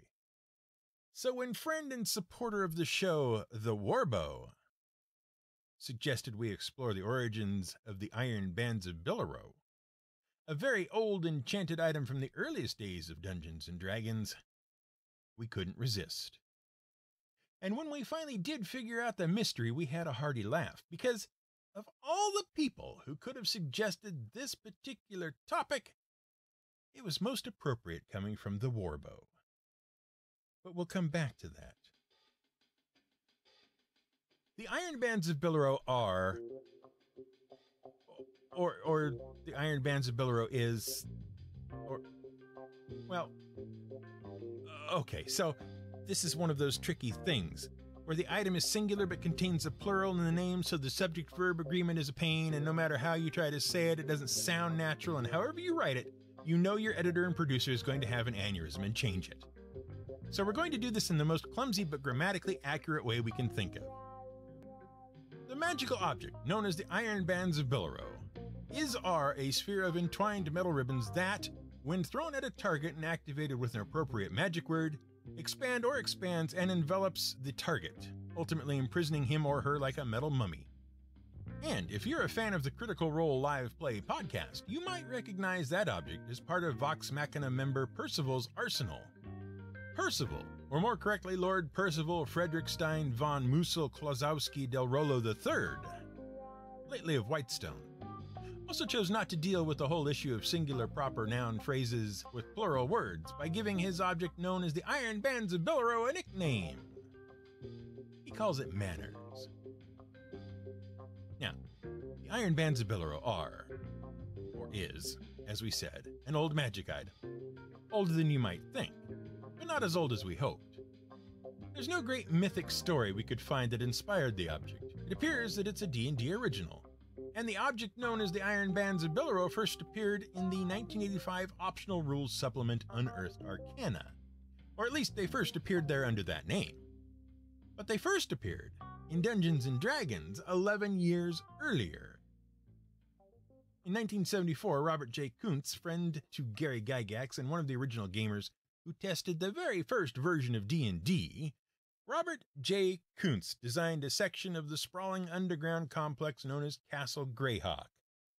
He named it the Orc Level. And while it has never been published, we can guess at its contents. And also reflect on just how much our favorite game designers really did struggle with names. Kuntz included a magical object that appeared to be a rusted sphere made of interlocking bands of iron that could be thrown at a target to magically hogtie them. And it was called the Iron Bands of binding. 11 years later, when the object saw print, it was renamed to the Iron Bands of Billerot, with one L. Why? Well, most such magical objects and spells were named, in the fictional world of D&D, after their creators. But that's in the fiction of the game world. In the real world, most of the proper names in D&D are references to characters played by the original designers and testers of the game. For example, Dromage's instant summons was named after Jim Ward's character Dromage. And Odaluk's resilient sphere was named after Otis, Luke Gygax's player character in the Temple of Elemental Evil. See how this works? Well, Robert J. Kuntz played a character named Robilar for many years. And when TSR designers finally immortalized the magical object known as the Iron Bands of Billerot, they wanted to recognize its original creator, Robert J. Kuntz. But their sense of fictional consistency created a problem. Robilar was a fighter. He didn't make magical items. So they shuffled the letters of Robilar around and got Billerot, which is why the original name only had one L. Now, these sorts of word games were actually very common. For example, you might notice that Odaluk is pretty much just a mashup of Otis and Luke, because it recognized Luke's character, Otis. And Dromage is just a reverse of the letters in Jim Ward's name. Tensor was Ernie Gygax's character, or rather, Ernest Gygax. It's just a letter scramble. We could spend hours going through these sorts of word games in D&D, honestly. Even the demon B2 in the classic adventure Keep on the Borderlands is just a slightly altered pronunciation of the module's series code. It was module B2.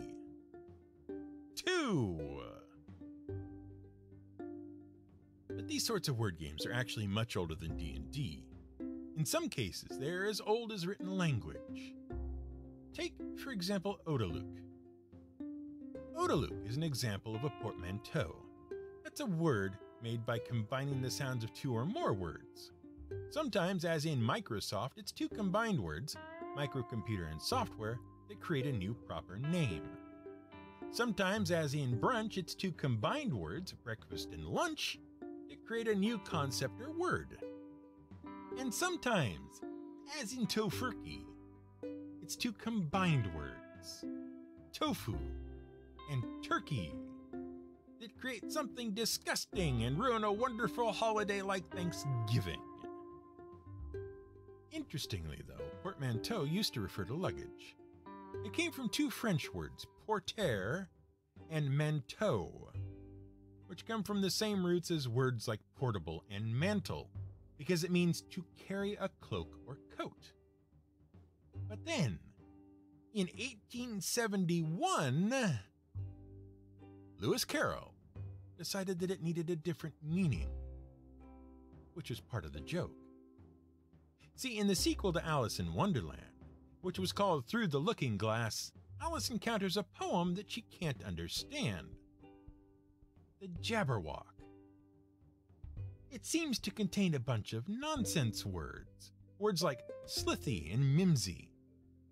The poem itself is comprehensible. It's the story of a hero who goes off to slay a terrible monster named the Jabberwock, and he lops off its head with a vorpal sword.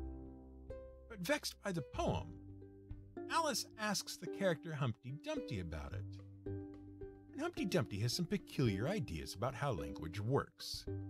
While he doesn't quite speak gibberish, he does insist that words mean precisely what he says they mean, even if they very clearly don't.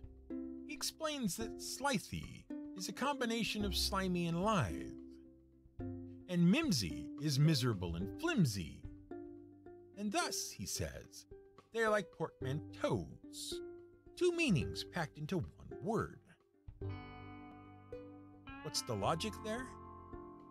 Well, a portmanteau was a specific type of suitcase made of two equally sized halves joined together and closed. Like a clamshell. Two halves made whole. And that word, the result of gibberish wordplay to make some clever point about pseudo-intellectual literary scholars inventing jargon To elevate themselves over the uneducated masses came the term that linguistic scholars used to describe a word made by combining two others. Which sort of proved Carol's point. But we digress. Word games. Now, portmanteaus aren't new. The word for them is recent, but new words have been appearing as a combination of old words forever, so Odaluk wasn't breaking any new wordplay ground. But neither were Drawmage and Tensor and Robilar and Billaro. They were all examples of a very old form of word game known as the anagram. An anagram is a word or phrase made by rearranging the letters of a different word or phrase, and to really be proper, each letter should be used, and each should be used exactly once. And anagrams appear all throughout pop culture, not just in Dungeons & Dragons names. For example, most people will recall that Tom Marvolo Riddle revealed his anagrammatic pseudonym when he said, "I am Lord Voldemort." And classic rock fans of a certain age will remember that Mr. Mojo Risen from the hit song LA Woman by The Doors was actually an anagram of the band singer-songwriter's name who we hope we don't have to name. It's Jim Morrison, Philistines. But anagrams go back a lot further than that, and they have been used by some very smart people to do more than simply hide clever self-references in pop culture works. For example, as far back as the 4th century BC, they were being used to flatter the wealthy and the powerful. Greek poet Lycophron was said to be a master of this. The idea was simple. You take someone's name and rearrange the letters to spell out a complementary word or phrase. One of the best examples of this actually comes from a 1994 Simpsons episode called Lisa's Rival. The brainy know-it-all Lisa Simpson befriends a girl who she is vexed to discover is smarter than her, and who comes from a very smart family. And one game that family plays regularly is an anagram game wherein they challenge each other to create anagrams for celebrities. Lisa's rival is challenged with Alec Guinness, a classy English actor, and she comes up with the anagram Genuine Class. Lisa, meanwhile, is stumped with Jeremy Irons and can only say Jeremis Irony, rather than the slightly more esoteric Rim Enjoyers. This sort of game of rearranging names to find some complementary descriptor evolved and took on a mystical aspect. By the Roman days, anagrams were believed to have prophetic or mystical significance. Jewish Kabbalists would seek hidden meanings inside people's names, believing them to be hidden messages from God. And Christian biblical scholars would use anagrams to hide hidden meanings in the text. One of the most famous examples of a biblical anagram, though it came out a bit later, involves the confrontation between Jesus Christ and the Roman governor Pontius Pilate. As Pilate conducts Jesus' trial, Jesus claims to speak the truth. Pilate challenges him by suggesting there is no absolute truth. What is truth, he demands? Or in Latin, quid est veritas?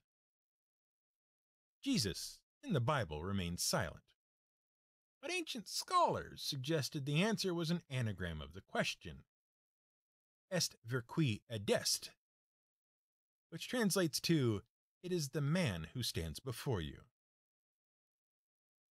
After the decline of Rome, anagrams fell out of favor for a long time.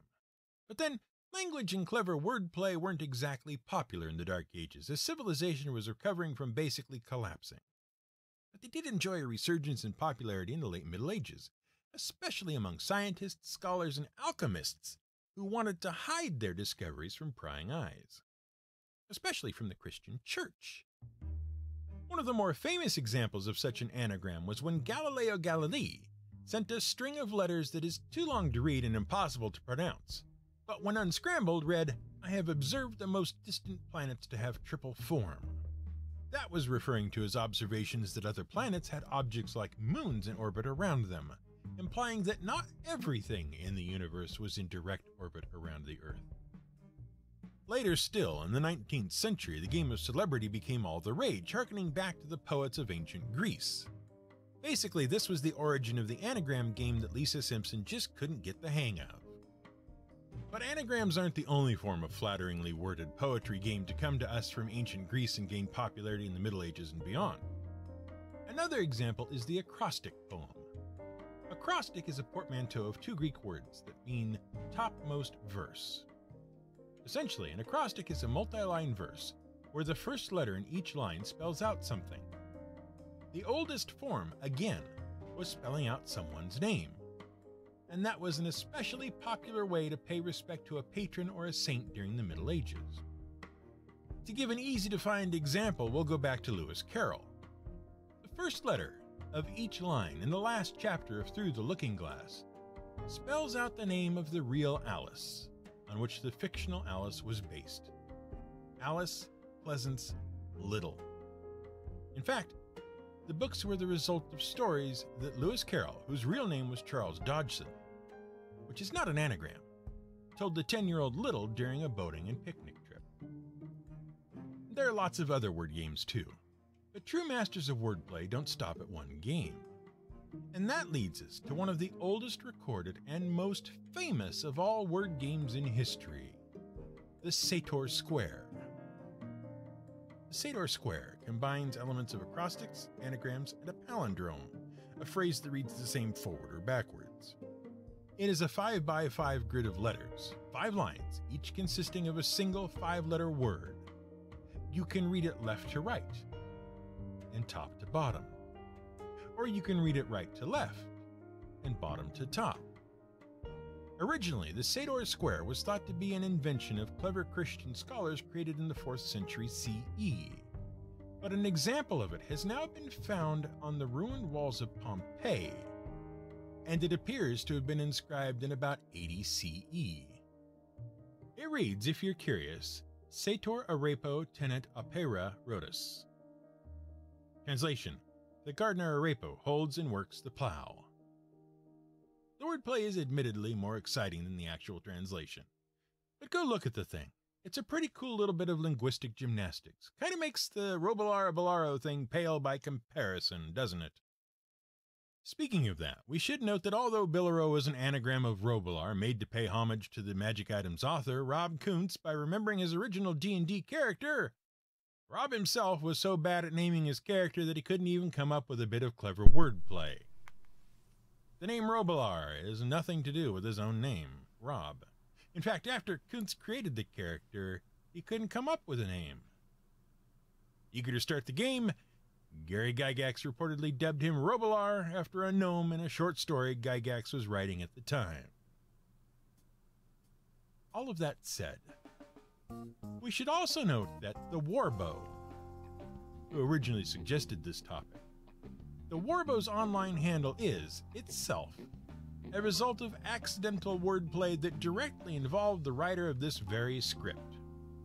See, Matt the Warbow is actually Matthew Arbo, and his online handle was just his first and last name with no spaces. And he's given us permission to tell this story, by the way.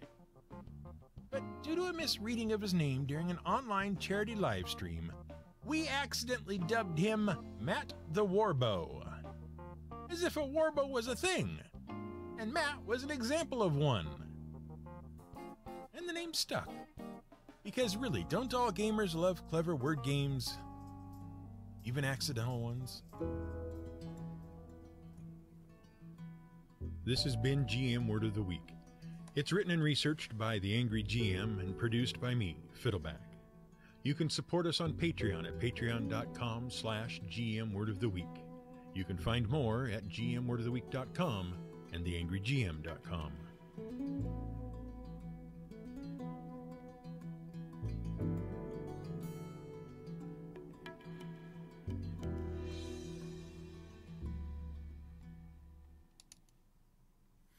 Well, there you go, guys. That's how it's done. And that's what it sounds like at the end. I hope you enjoyed this, or at least learned something. And I think my dinner is ready. So I may go do that. That being a thing, which I do. You're welcome. I will see you guys in chat and around the world and on the website and all that good stuff. There's lots more episodes. Check them out. You guys have fun. Bye now.